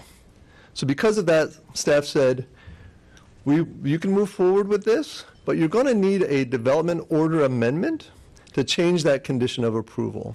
Just to make it clear that that use that would typically be a permitted use here can in fact go in there so that condition is clear that you're not prohibited from introducing that space. So we began that process with the staff, began putting the design application together. That application looks effectively like this. This is the location of that first floor vacant space. It's 3,600 square feet, 11% of the entire building, only 11% in the rear. It's limited. In our use, we've said from day one, still limited to Century Village residents. These are community members that live there today, that own homes in this community and are looking for the opportunity to peaceably gather and worship their faith together. So the limitation remains, and we agree to that. This use only for residents that live in Century Village today. So we began work on it. As I said, this is that site. When we go into the actual floor plan, it looks like that. That's the location of the first floor. This going from permitted commercial to an institutional place of worship land use is a decrease in intensity. Again, one of those things we look at is, oh, this is going to be easy. There's less traffic, there's less parking, and recall, on our high holy days, we're walking to service because that's our requirement in the tradition of this community. Here's that building. Again, looking at that commercial facade where most people access day to day. That little blue piece in the back is where the location is. Again, first floor only, 11% of the building. So while we began this process and we're having discussions, the client said to me, one other thing. We have another issue that we struggle with in our community here at Century Village. In our tradition, men and women do not bathe together, and that extends to recreating in swimming pools. Because of that, what that means is the people that have moved here to Florida to enjoy the recreation in the sun, if a group of the women go to sit in one of the pools and it's empty and they're enjoying themselves, and any man arrives, they have to leave. It's awkward for them. It's awkward for the people that arrived. There's been a discussion in the community before. There are many pools throughout the community, both specific to some of the HOAs as well as some of the larger ones. There was some suggestion at one point, could there be some limited hours where it could be gender separated, and that never went anywhere. So they said, Seth, would it be possible as an accessory to our place of worship to have two swimming pools on this site? And the answer to that comes down to two things always. One, zoning standpoint. Well, yes, accessory uses to a place of worship are not unusual. We just heard about daycare centers and schools and all of that. The recreation amenities is not unusual. So the second question became the practical. Can we fit them on the site? So we had our design team go to work, and this is what we came up with. Some of the criteria we had. One, we wanted them to be privacy shielded. We needed to have the space for them, even though they'd be modest in size. We want to meet the setback requirements. And because the synagogue location will have the changing rooms on the first floor and the other accessories as part of it, we wanted it to be located adjacent to that, which helpfully is located in the rear of the building, away from everyone. So what you see there are the two swimming pools. To the north would be the women's swimming pool, and to the south, the men's. This is what that privacy screening would look like. Again, make sure that, attractively screened, visually attractive, and from the outside, from the parking lot, that's what this looks like. Again, virtually no impact, limited visibility, limited use, typical accessory use. Within the community, obviously pools like this are not unusual. In proximity to buildings, residential centers, they're throughout the community. This is not unusual in any way for the community. There was one question we had. We did have one variance on the north. That request was to allow the building to be located 24 feet from that northern property line instead of 30. We came in with that. We thought because of the screening, the landscape, there's a wall along the property line, that it was would be okay. Staff said they really couldn't support that. They said the only residential community near, like immediately adjacent to us, is on that north side, and they asked us to comply with that setback, so we've agreed to. So prior to final site plan review, we will either shrink that pool or resize it and bring it within that setback to eliminate that northern variance so it meets that separation requirement there. That brings us to the one variance we have left, and that's to the rear. This is just a function of the fact that the building's where it is. That rear yard is scaled certainly big enough for a pool and a pool deck, but it gets us within 8 feet of the property line. But again, here's what we're talking about location-wise. That setback variance that we're seeking, based on this existing configuration, is adjacent to a lake that's 300 feet wide, and on the other side, the recreation center's parking lot, effectively. So again, from an impact standpoint of that variance, and virtually nothing. And again, even from that side, it would have that similar privacy screening. So with that said, we have WGI's, our project team. I'm going to ask the project planner who prepared all the application, everything's to come up and just briefly run through the zoning and variance criteria for me. Mr. Barnes? Good morning, Commissioners. Matthew Barnes, Senior Project Manager at WGI. Let's see. So, you have two requests before you, a development order amendment to the previously approved Class A conditional use to modify the use limitations to allow institutional and public facility uses, and approve the site plan to convert, again, 11% of this building, 3,600 square feet. And then also a type 2 variance to allow a reduction in the required width of the west side setback adjacent to the lake. The development order amendment will go on to the Board of County Commissioners. The final decision on the variance rests with the Zoning Commission. So this is just a simple chart that illustrates, the... Did the thing go off? No, sorry. This is just a simple chart that illustrates that it's a 8-foot, 8-inch setback where 30 feet is required. So it's a variance of 21 feet, 4 inches. And I'll go through each of the variance criteria just so you understand that we meet all the different criteria in the code. First criteria is that special conditions and circumstances exist that are peculiar to the parcel of land, building, or structure that aren't applicable to other parcels. The existing building, it's important to note, does meet that side setback. The building is set back 33.2 feet from the west property line. So obviously that doesn't leave any room for an accessory structure such as a pool to meet that setback. There's only 3.2 feet there. So it would be physically impossible to locate a pool in that space and meet the setback. It's important to note, as Seth did, that the nearest parcel to the west is over 300 feet away across the lake. Criteria number 2, special circumstances and conditions do not result from the actions of the applicant. This is an infill. This is an adaptive reuse, I would say, not an infill. It's an adaptive reuse. There's a limited amount of developable area within the subject site due to the existing improvements.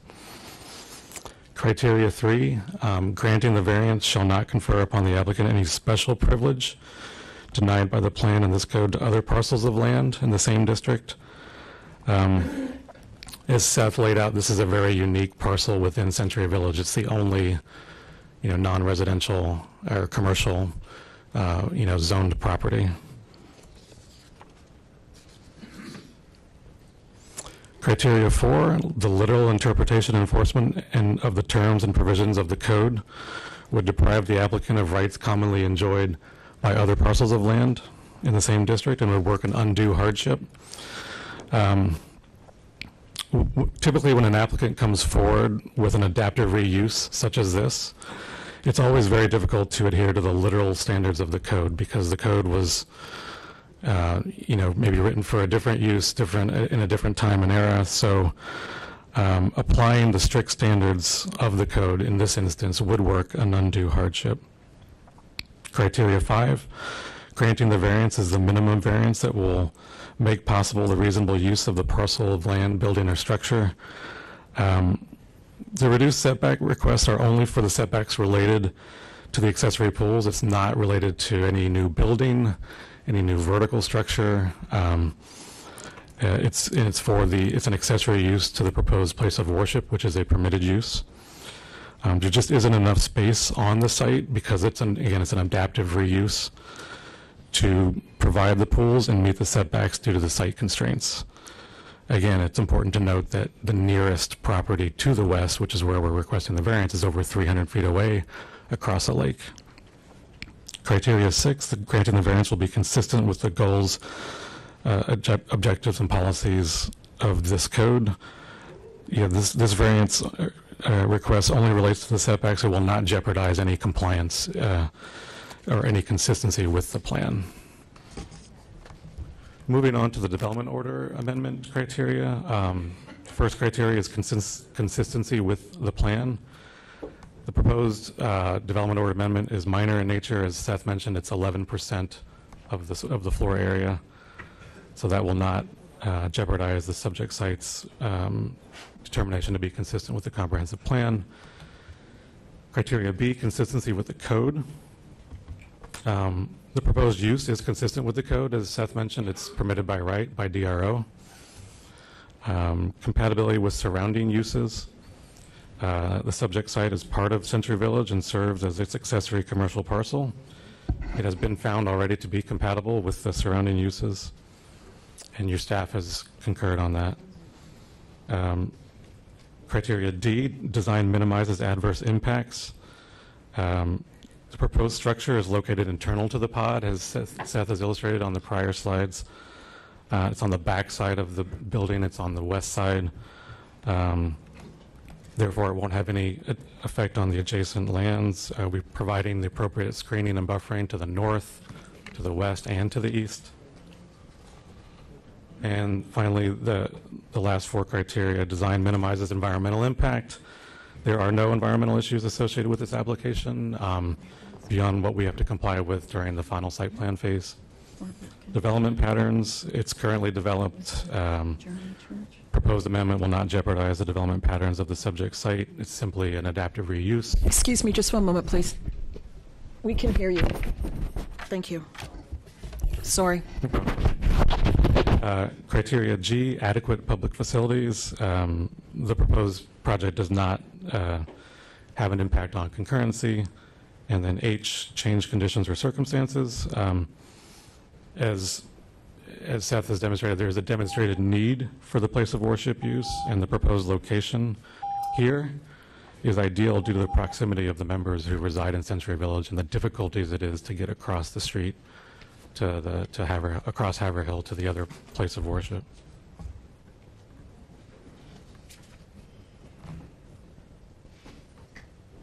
Thank you, Matt. Always important to have your actual planning expert go through those for the record. As we said, staff recommends approval of this project, and I want to thank staff for all their hard work on this. It's, like I said, it's a unique project, if relatively small in scale. I do want to make one point. The setback to the lake exists for both pools. The men's pool to the south is slightly closer to the lake than the women's pools, but that setback variance exists for both of those swimming pools. For the women's pool, that relates as much to making sure we preserve the parking on the site to the fullest extent possible. The site has always been adequately parked. It's never been an issue. But nevertheless, we want to make sure that for the commercial uses that remain in the majority of the building, that's available. We have come full circle on this project. When we started this, I made a brief comment about our LUPA. With that said, I want to just provide a couple quotes that the courts have used in looking at projects exactly like this. Improper denial of a site plan and variances for sanctuary, offices, library, kitchen, gymnasium, and classroom was improper. Plans approved with no further actions necessary. I point this out just to show that the courts treat these accessory uses as part of the community. We're not talking about simply a sanctuary. We're talking about the place of worship as a whole. In Reaching Hearts International, the court said, the framers of the Constitution and Congress, in their collective wisdom, were cognizant of the power and tendency of a majority to marginalize and discriminate against an unfamiliar or unpopular minority. And that's something that this law is specifically intended to prevent. And then in Westchester, denial was improperly based upon undue deference to the opposition of a small group of neighbors. So I bring that up. With that said, during this process, I want to make it clear that we have reached out to Commissioner Weiss's staff. Commissioner Weiss, along with staff, hosted a Zoom information meeting for the entire community that we attended to make sure that everyone was aware of the project, the nature, what we were asking for, et cetera, and an opportunity to address the community's concerns on that Zoom meeting. So we had that reach out. We met with the United Civic Organization, which is the organization that helps maintain the roads and some of the common infrastructure throughout the entire community. We're not strictly part of UCO, but we met with their staff early on as well.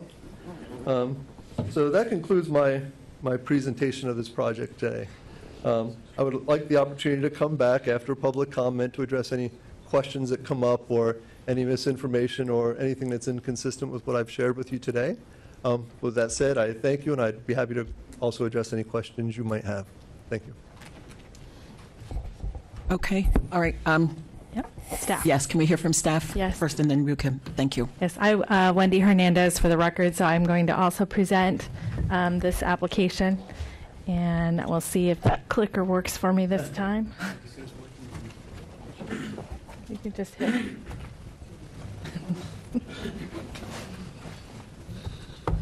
Okay, so the request, as Seth has, Mr. Ben has already summarized, is at the northwest corner of Century Boulevard on East Drive. It has a high residential 18 future land use and a residential high zoning classification on 2.38 acres of land. The request before the board is the type 2 variance for the side setback for the pools for both of them, and the development order amendment, which modifies the site plan, adds uses, and modifies conditions of approval. The Century Village development started development in the late 60s and 70s. It was pursuant to our 1957 zoning regulations. At that time, zoning did not have planned unit developments. Planned unit developments didn't come in to play until 1969. So I will slide it on. This is the aerial of the site, as Seth has already indicated, with the western side being the location of the pools, kind of the northeast corner closest to the lake, and the first floor of that far parallel building to the lake being the location for the proposed place of worship or the modify of the use. This is the proposed site plan that includes the variance, the development order amendment. It is 2.38 acres of land for this particular parcel, as well as on the southern side where they have additional parking. 31,800 square feet is total approved. It isn't built totally. It has around 28,000 that is built, so there is a future phase for the additional to bring it up to the 31,800. There are the two pools that are proposed, 112 parking spaces, and access is internal to the development from East and Century Boulevard. So at time of publication, we have received no letters of responses, but we have met with residents, have had emails and phone calls since the time of the publication on the proposed request. We are recommending approval of both the variance subject to the condition in C1 for the setback on both pools and the recommendation of approval on the development order amendment. So let's see, the conditions that are proposed to be modified relate to the use limitations that were established in 1993 when the accessory commercial use was approved. And this modification keeps the retail, medical office, the office of business professional, the personal services, the financial institution in play and previously approved. And we've added in the condition, or it's been included by the applicant, to include institutional, public, and civic uses, and they would be subject to the approval processes as required in the commercial neighborhood zoning classification. You'll see adult daycare is part of that listed use that is part of an institutional use and was previously approved for the community. Again, this is the aerial for the required zoning, another aerial. And I think that ends my conclusion, unless Scott would like to add anything on. I would, thank you. First of all, can you back up a couple slides to the condition? Just to point out, this was on the add delete. There's a slight modification to the wording of it, but the intent and purpose remains the same. If staff, would you agree with that? Yes. Okay. Okay, back to the last slide. So, if you indulge me for a few moments or a few minutes, the applicant did briefly touch on RLUPA, which is a very complex and nuanced area of law. It deserves a full day seminar, but I'm going to try to distill it down into just a few minutes. So RLUIPA is a federal law that provides protections and safeguards for religious institutions as it relates to land use regulations. It's not a blanket exemption from zoning laws, but it does prohibit a local government from imposing unduly burdensome or discriminatory decisions on religious institutions. So if you look at the slide, these are the provisions under RLUIPA. There's 4 main protections, and we'll focus on the first 2 because those are the 2 most likely to be implicated by today's decision. There is a lot of case law in this statute, but it's all very case-specific and fact-sensitive. Again, very nuanced. And it's also important to note that those 2 provisions are mutually exclusive. They operate independently of one another, so they could both be violated, one could be violated, or none could be violated. So the first one we'll look at is equal terms, and that's the second bullet point up there. And as you can see, it states that no government shall impose or implement a land use regulation in a manner that treats a religious assembly or institution on less than equal terms with a non-religious assembly or institution. For cases in the 11th Circuit Court, which we are a part of, the terms assembly and institution are given their normal dictionary meanings. So an assembly is a company of persons collected together in one place and usually for some common purpose, so it's a very broad category. An institution is more formal. It's an established society or corporation, an establishment or foundation, especially of a public character. Some examples of uses that may be considered non-religious assembly or institution are private clubs and lodges, parks, recreational facilities, meeting halls, civic centers, schools, theaters. And we also have in the ULDC a couple categories that specifically call out assembly uses, which would probably qualify under this concept. So in the context of the development order amendment, in which you are determining whether to prohibit or allow the place of worship as a permitted use, it's important to look at what other uses are allowed on the property for purposes of this equal terms provision. It's my understanding, and I think staff just confirmed that adult daycare is currently allowed on the property. There's no case directly on point, but case law does suggest that daycare could be considered a non-religious assembly for purposes of RLUIPA. So if a court determined that provision was violated, it would be subject to what we call strict scrutiny, which the applicant touched on briefly, which is a very high legal threshold and standard. The government would have to prove that the, in this case, prohibition of the use was in furtherance of a compelling governmental interest and narrowly tailored to meet that governmental interest. Again, a very high standard to meet. And the second provision that we'll talk about is the substantial burdens provision. As you can see, it says that no government shall impose or implement a land use regulation in a manner that imposes a substantial burden on the religious exercise of a person, including a religious assembly or institution, unless the government demonstrates that imposition of the burden on that person, assembly, or institution is in furtherance of a compelling governmental interest and is the least restrictive means of furthering that compelling governmental interest. So, again, just like with the equal terms provision, if a court determined this provision was violated, the county would have to meet this very high, strict legal threshold called strict scrutiny. So the substantial burden test, I think, could be implicated by both the variance and the development order amendment. The 11th Circuit has some helpful definitions and interpretations of what substantial burden means. A substantial burden must place more than an inconvenience on religious exercise. A substantial burden is akin to significant pressure which directly coerces the religious adherent to conform his or her behavior accordingly. Thus, a substantial burden can result from pressures that force assemblies to forego their religious beliefs. Case law has indicated that denying or prohibiting a religious use in and of itself is not necessarily a substantial burden, but context is really key. It's important to note their current location for religious exercise and what options they may have other than moving to this specific new location. For substantial burden, one factor courts may look at is whether the current location provides an opportunity for the applicant to conduct a religious exercise, even if it's not as convenient or preferable as they'd like. So what are the problems they're trying to cure by moving to this new location? And are these or could these problems already be cured by their current location, even if it's not the most convenient or preferable? Another factor courts may look at is whether there are alternative locations available for the place of worship to move to, perhaps nearby districts or locations where a place of worship is a permitted use, as opposed to here where it's not currently permitted. Again, even if that alternative location isn't necessarily the most convenient or affordable or preferable.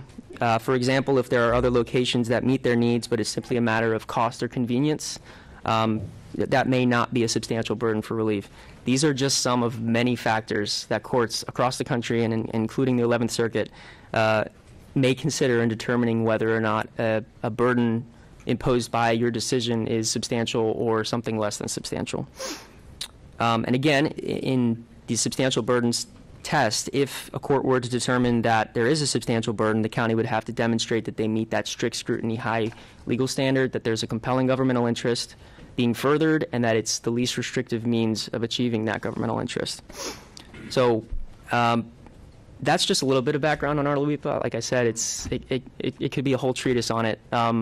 But I also wanted to point out that above and beyond RLUIPA, you still have your normal county standards of approval that you have to consider for the development order amendment and the variance.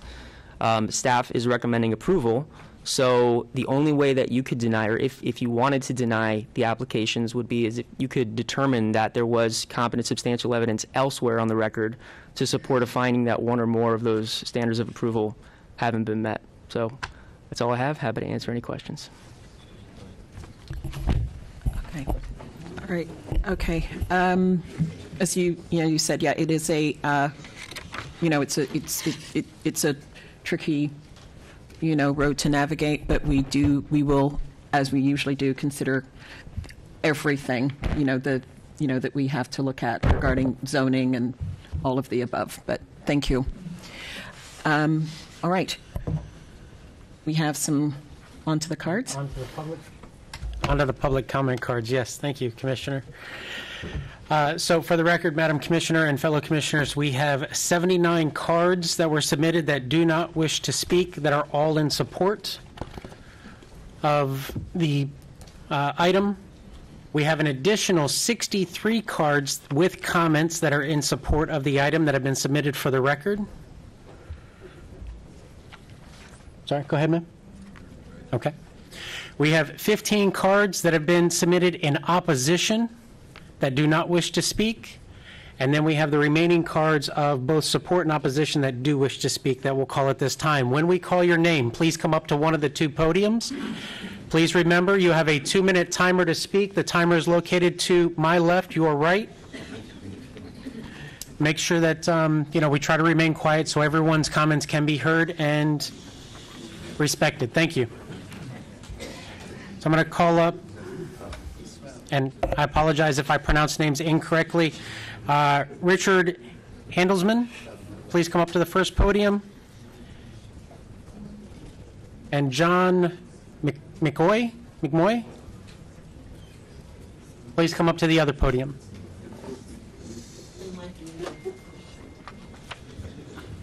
Please state your name and address for the record. John Malloy, Stratford B. I'm here today representing Stratford A, which is the building right out behind the parking lot where the medical building is located. They had a vote, and they are against the swimming pools going into right in front of their buildings. These people also worship at the synagogue, so there's no discrimination here. They did not want two pools in front of their buildings. Also, this presents a problem to the parking. These pools take up all the parking spaces that are there. We have staffing for the building medical department there that works there. They park there, and now the people that come here to use the medical building also have to park there, and now there's limited spaces. Now that we're being told also that right next to where this parking lot is, we have a water pumping station. The water pumping station supports quite a few associations: Stratford, East Hampton Association, Strasburg Association, Waltham, Century Village, the medical building, and Century Boulevard. This is all supported by the water pumping station, which we're told has to be moved. This is going to be at quite an expense to move that, and it's taken some time to get everything under control there. Everything else, it's just too much noise. The distance between the actual residence where these buildings are and the swimming pool is only a few feet. It's a small parking lot in front of the buildings, and then a few feet, and then we have a wood partition, and then the parking lot. They feel that will be too much noise and too much activity there, and they don't want this here, so they oppose this. And they asked me to come in and make the vote that they are against this. It would cause more of a hazard for the residents of Century Village, especially the people have to use that medical building for medical purposes. Thank you very much. Alice Roth, please come to the podium. Sir? Richard Handelsman, 166 Plymouth W. Before you start the clock, do I have to say that I have been in contact with Niels Heinrich, Commissioner Weiss's staff member? No? No. All right. I see two issues here with the building. I have no objection. The attorney in the Zoom has said there will be no changes to the commercial enterprises in either time nor duration. The parking lot and the swimming pools, however, I would offer a compromise. Politics and zoning are often the art of compromise.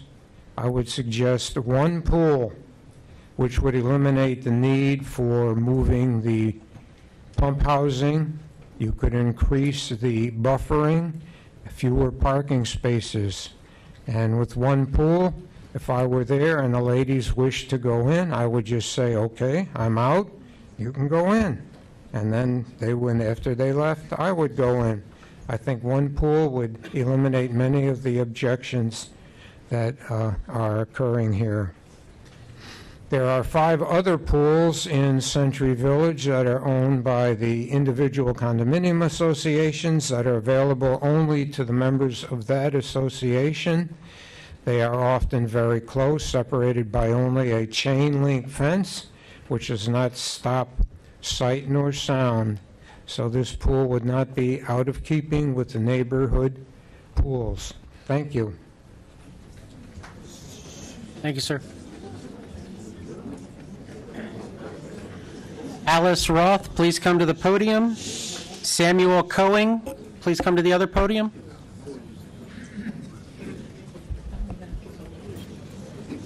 Do we have people in the overflow room, Wendy and Lisa? Ladies and gentlemen, please.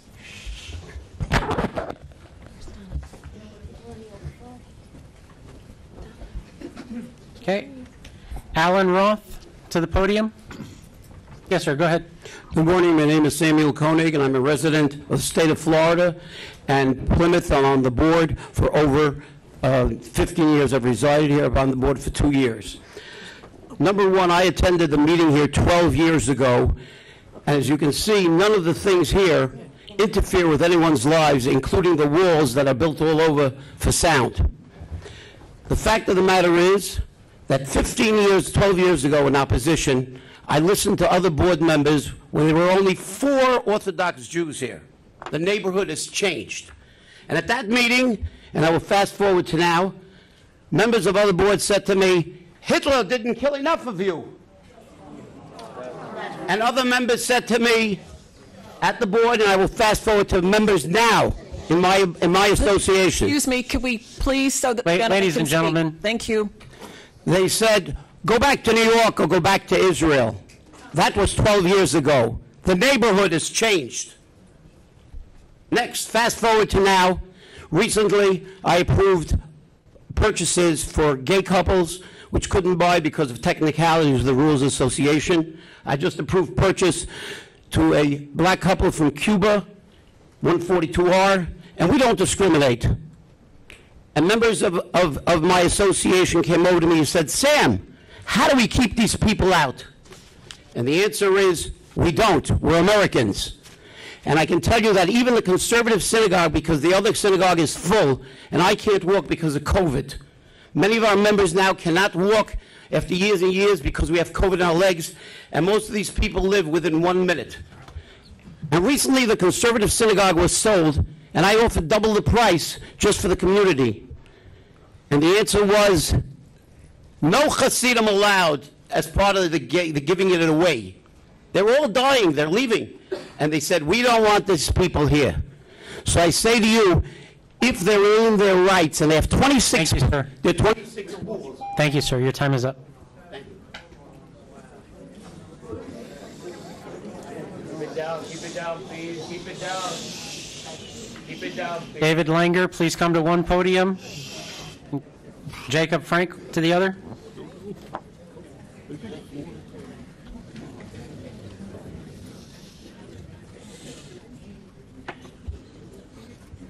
Good morning. I'm Jacob Frankel, one of the board members of Kahal Hasidim. I would like to thank all of you for joining us here today and participating in this important meeting. I would also like to thank UCO for all the services they provide and the residents in the village. Before we purchased the property, we had a meeting with UCO together with my partner and Mr. Sad, our lawyer.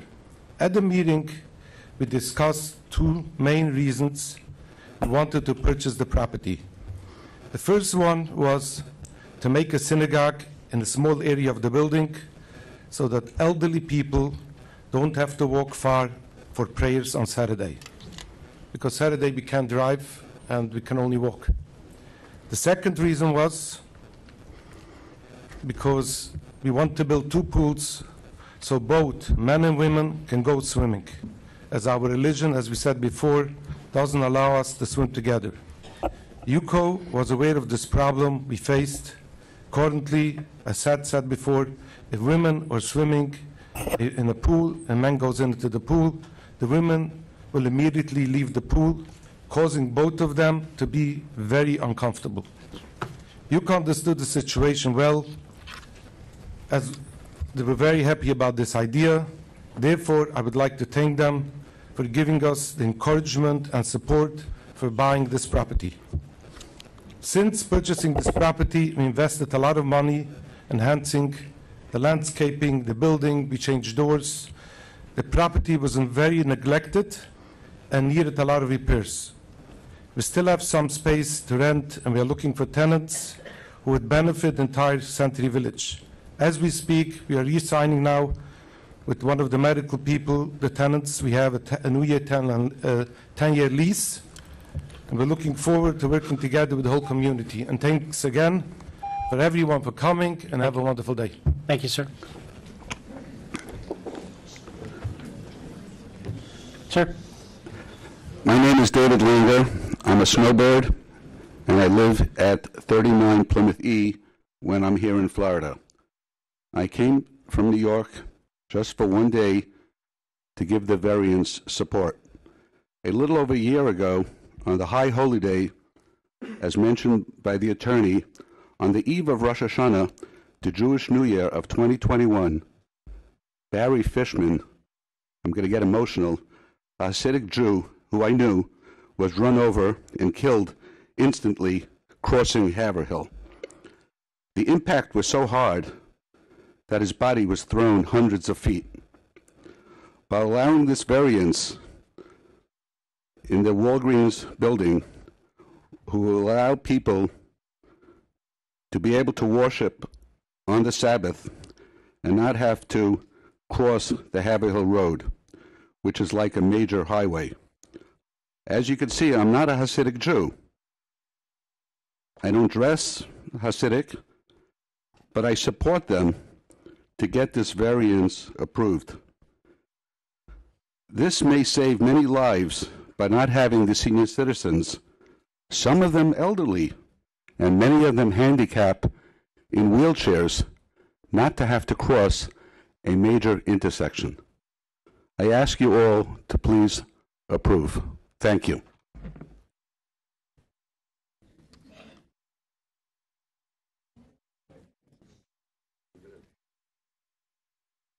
Marie Fatina, please come to one podium.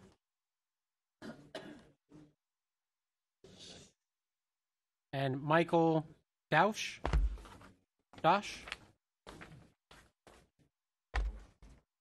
Before my time begins, I had sent in through email the signed petitions of 760 people who opposed.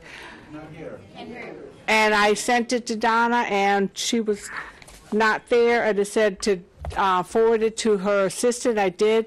I don't know if anybody's looked at it, but there's 760 signatures opposed. Would you like to submit those for the record, ma'am? I sent them. This is my only copy. I need these back if you're going to make copies of it, because I forwarded it to them. We have somebody from... We'll take them, we'll scan them, and bring them back right back. That'll be fine. Madam Chair, motion to receive and file 760 signatures. Petitions in opposition. Yes, sir. Okay. Motion made by Commissioner Kern, seconded by Commissioner Scarborough. All those in favor? Aye. Motion to receive and file 760 signed petitions in opposition of item number 7. All those in favor? Aye. Opposed? Okay. So Thank you. You're welcome. Thank you. Go ahead, ma'am. My name is Marie Farina. I live in Andover Sea. I'm right in front of the mic. Yeah, go ahead. Go ahead, ma'am. I am here speaking on opposition. The reason I have is, first of all, Century Village has embraced inclusiveness. There's already 4 temples or shoals, whatever you want to call them, in walking distance.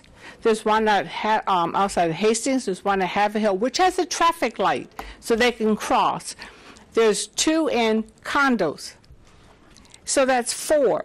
So they're asking for a 5th one. This is supposed to be a community, and what they're trying to do is establish a community with a private environment. No one else will be able to use the pools. Nobody else. It's going to be a private little sector. And that is not correct. And by allowing the shul in the medical building or the administration building, they're going to allow guests. No one's going to stop them. They can have 5, 10, 15, 20 of their guests that don't live in Century Village come through the gate to use their facilities. That's going to cause the people that live there to have to pay more for security, for guards at the gate. It's affecting our infrastructure. It's affecting transportation, and that's not fair to the people that currently live there. And the pools, anybody can use the pools. Somerset Pool, the ladies go there. They have it all morning, just about, and the other people come in the afternoon. So there's no need for extra pools. Ladies and gentlemen, please. It's not right to allow a community to form their own little entity within Century Village. There's all kind of different religions, and we all have to respect each other. And it's about time that they don't have their own special area. Thank you, ma'am. Michael? My name is Michael Doach. I reside in Stratford I condominium. The question here really is as the applicant put it, and most of my references are to the information I received from the county. We all know that the Century Village was started in the 60s. Many rules were in existence then that are not in existence now. They've been modified. Later, they built a business facility to serve the residents of our community. It was a commercial development,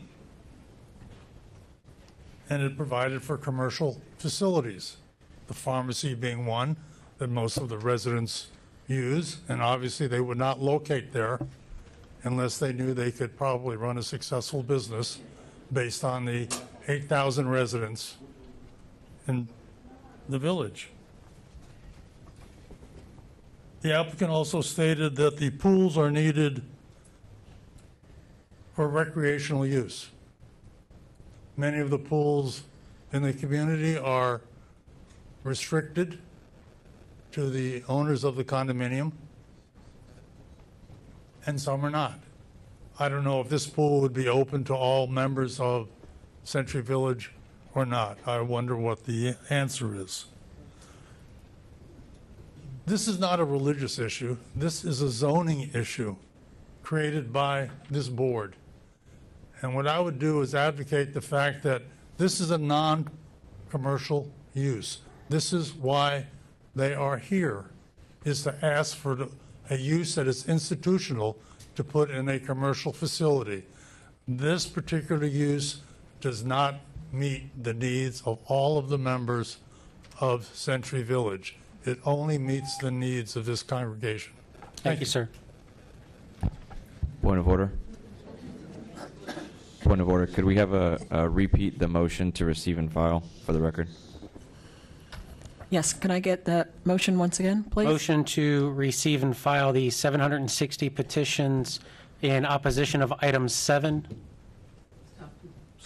Okay, motion made by Commissioner Kern, seconded by Commissioner Scarborough. All those in favor? Aye. Aye. Opposed? Thank you. Okay.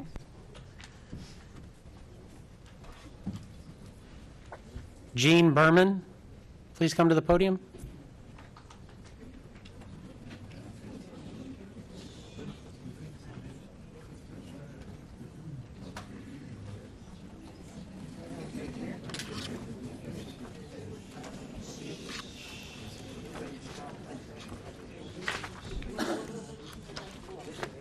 Good morning. My name is Jean Berman. I live at 262 Northampton N in Century Village. I have lived in Century Village now for almost 3 years. My mother, who is not here today, has lived in Century Village for over 20 years. And what I would like to say is that I am in opposition to the swimming pools. I have no objection to having a house of worship. That's fine. I don't object at all. I happen to be Jewish. I'm not a chassid, but I am Jewish, and I see no reason why people can't worship. The reason why we have zoning is to handle the rights of people who own property and the other people around them. By taking away parking spaces, by putting in a pool that will be used by a small percentage of the population, you are affecting the other people who use that building, whether they work there or if they shop there, for example, like the Walgreens. the medical use, which is up on the second floor. I happen to be a customer of the Walgreens. I go there for prescriptions. My doctor is in the Cano Health, which is on the second floor. So I go there a number of times a year, not necessarily every week, but I do go there a lot. And if we drive over there, sometimes it's very hard to find parking now. And if something goes and takes away parking spaces, it's going to make it even more difficult for the people who use the building, and it may even result in people staying away from the building, in which case the businesses may move away or close. And how is that going to help the people of Century Village? I mean, the idea is this is a service center, and putting in a recreational use for swimming pools is not an appropriate use of the space. So I would say please vote against the swimming pools. There's no problem with the religious use for the synagogue. Thank you. Thank you, ma'am. Madam Commissioner, there is an additional 11 cards that do not wish to speak. They were just classified wrong in my piles here, but that would like to have their comments read into record, and the comments consist of basic arguments of today. We are a community of many people, religious colors, not one should be able to take over the community. Basic concepts. And those are coming? 11 additional to the others.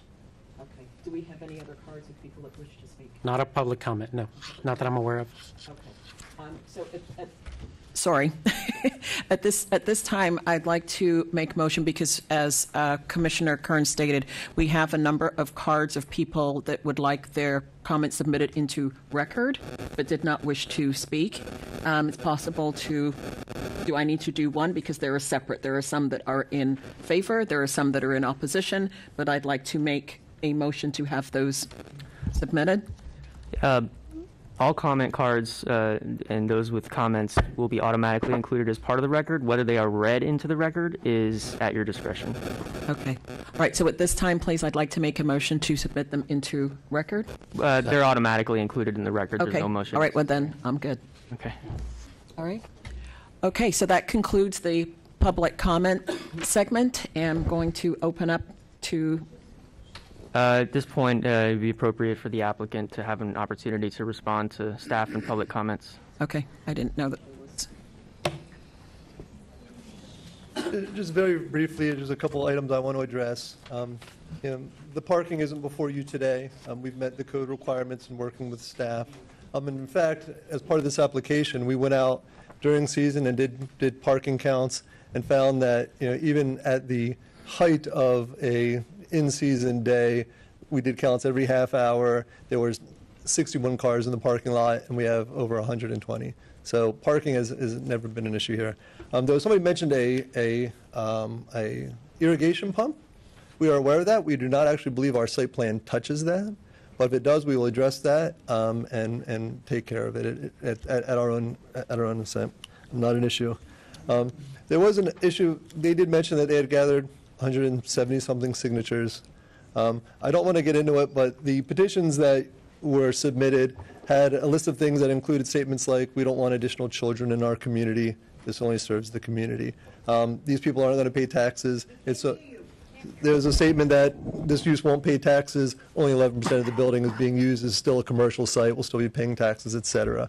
I've gathered several hundred letters of support as well, but the reality is most of those signatures were based on some misinformation that we hope we've cleared up today, and so we look forward to your support, and if you have any questions, I'd be happy to address them.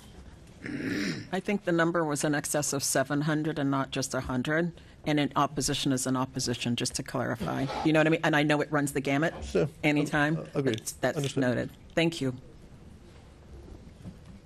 Okay. All right. So we good at this time to open up any comments? Go ahead, please. Yeah, for the applicant. I just wanted to get clarification. One of the speakers mentioned that the applicant wasn't a business, but in looking at the document in front of me, it does in fact indicate that it's an LLC, which that would be a business in Florida, right? Correct, absolutely. This was purchased as a business entity. Those rents and those long-term tenants that are in there are critical to the ownership of the building, absolutely. Okay. And just one other quick clarification from staff. the type 2 variance that was recommended denial, that's just the setback for the lake? The variance that we had recommended denial on was the pool setback from the north property line, and the applicant has withdrawn that request to reduce the setback, and they're going to meet the 30-foot setback for the pool. Thank you so much. Commissioner Patrick, do you have anything? I just had a couple things on clarification. The discussion, one gentleman had mentioned that the pool would take up some of the parking, and I was trying to understand that, so I don't know if you can explain how much parking that pool might take up, or... Yeah, I believe there was that northern pool displaced approximately 11 parking spaces on the site. Part of that setback from the lake was to minimize the impact to that parking field. Again, that's the very rear of the building, obviously there was that question of if there's no parking, it would impact the commercial. Obviously, we would never want to do that. That value is important to the owners of the building. But again, more importantly, staff's reviewed it and has agreed that our parking meets the code standards for this site. Okay, and just obviously the owner can do what they'd like with the property, but my question was, somebody had mentioned a compromise, and there was some discussion earlier about, I believe you mentioned it, is the pools that are in the community. I'm not suggesting that these folks use those pools, but if you had one pool and schedules were... I'm sorry. If you had one pool and a schedule was maintained, would that be something that would be... We would prefer that not be the case. Obviously, the ability to enjoy the community and not have it restricted to certain hours. There's obviously a significant investment here and effort on their part. It's our belief that the impact of these pools is de minimis. Like we said, the only setback we're not meeting is from the open lake to the west. We meet the parking standards, so we have done everything we can to minimize, and as staff said, worked with them to eliminate the variance from the only adjacent residential site. The location of the synagogues to the rear of the building. So we feel like we've certainly met our burden to minimize any impacts to the community. Okay, thank you. I have a question for staff. The remaining variance 3, that's part of the first motion, correct?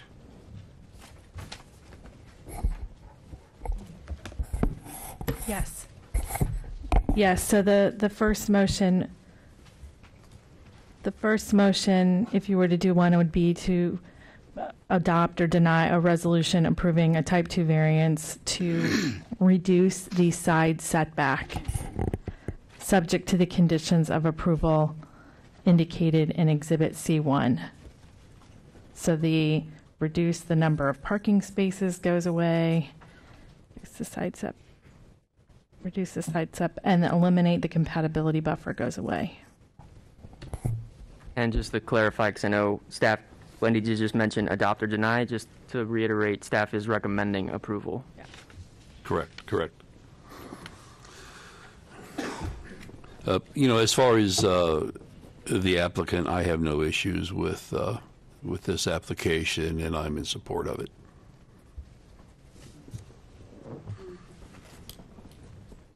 Commissioner, do you have anything?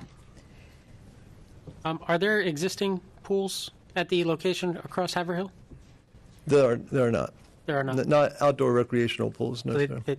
They don't exist now. You want to make them I'm not exist familiar at with this the plans on that project, sir. Okay. I've not been working on it. I'm not currently affiliated with that site. Okay. So then what do the residents do now if men and women want to share the same pool? I don't know what you mean.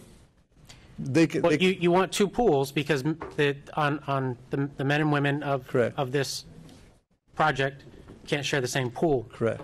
So what do they do now? They are eliminated from that opportunity to recreate in their community. Okay. Yeah. Thank you. Commissioner Scarborough? How many total units in Century Village? I don't know the exact number. Perhaps staff over 7,854. Somebody would know. You're welcome. If only one pool was permitted, how many parking spaces would that give up?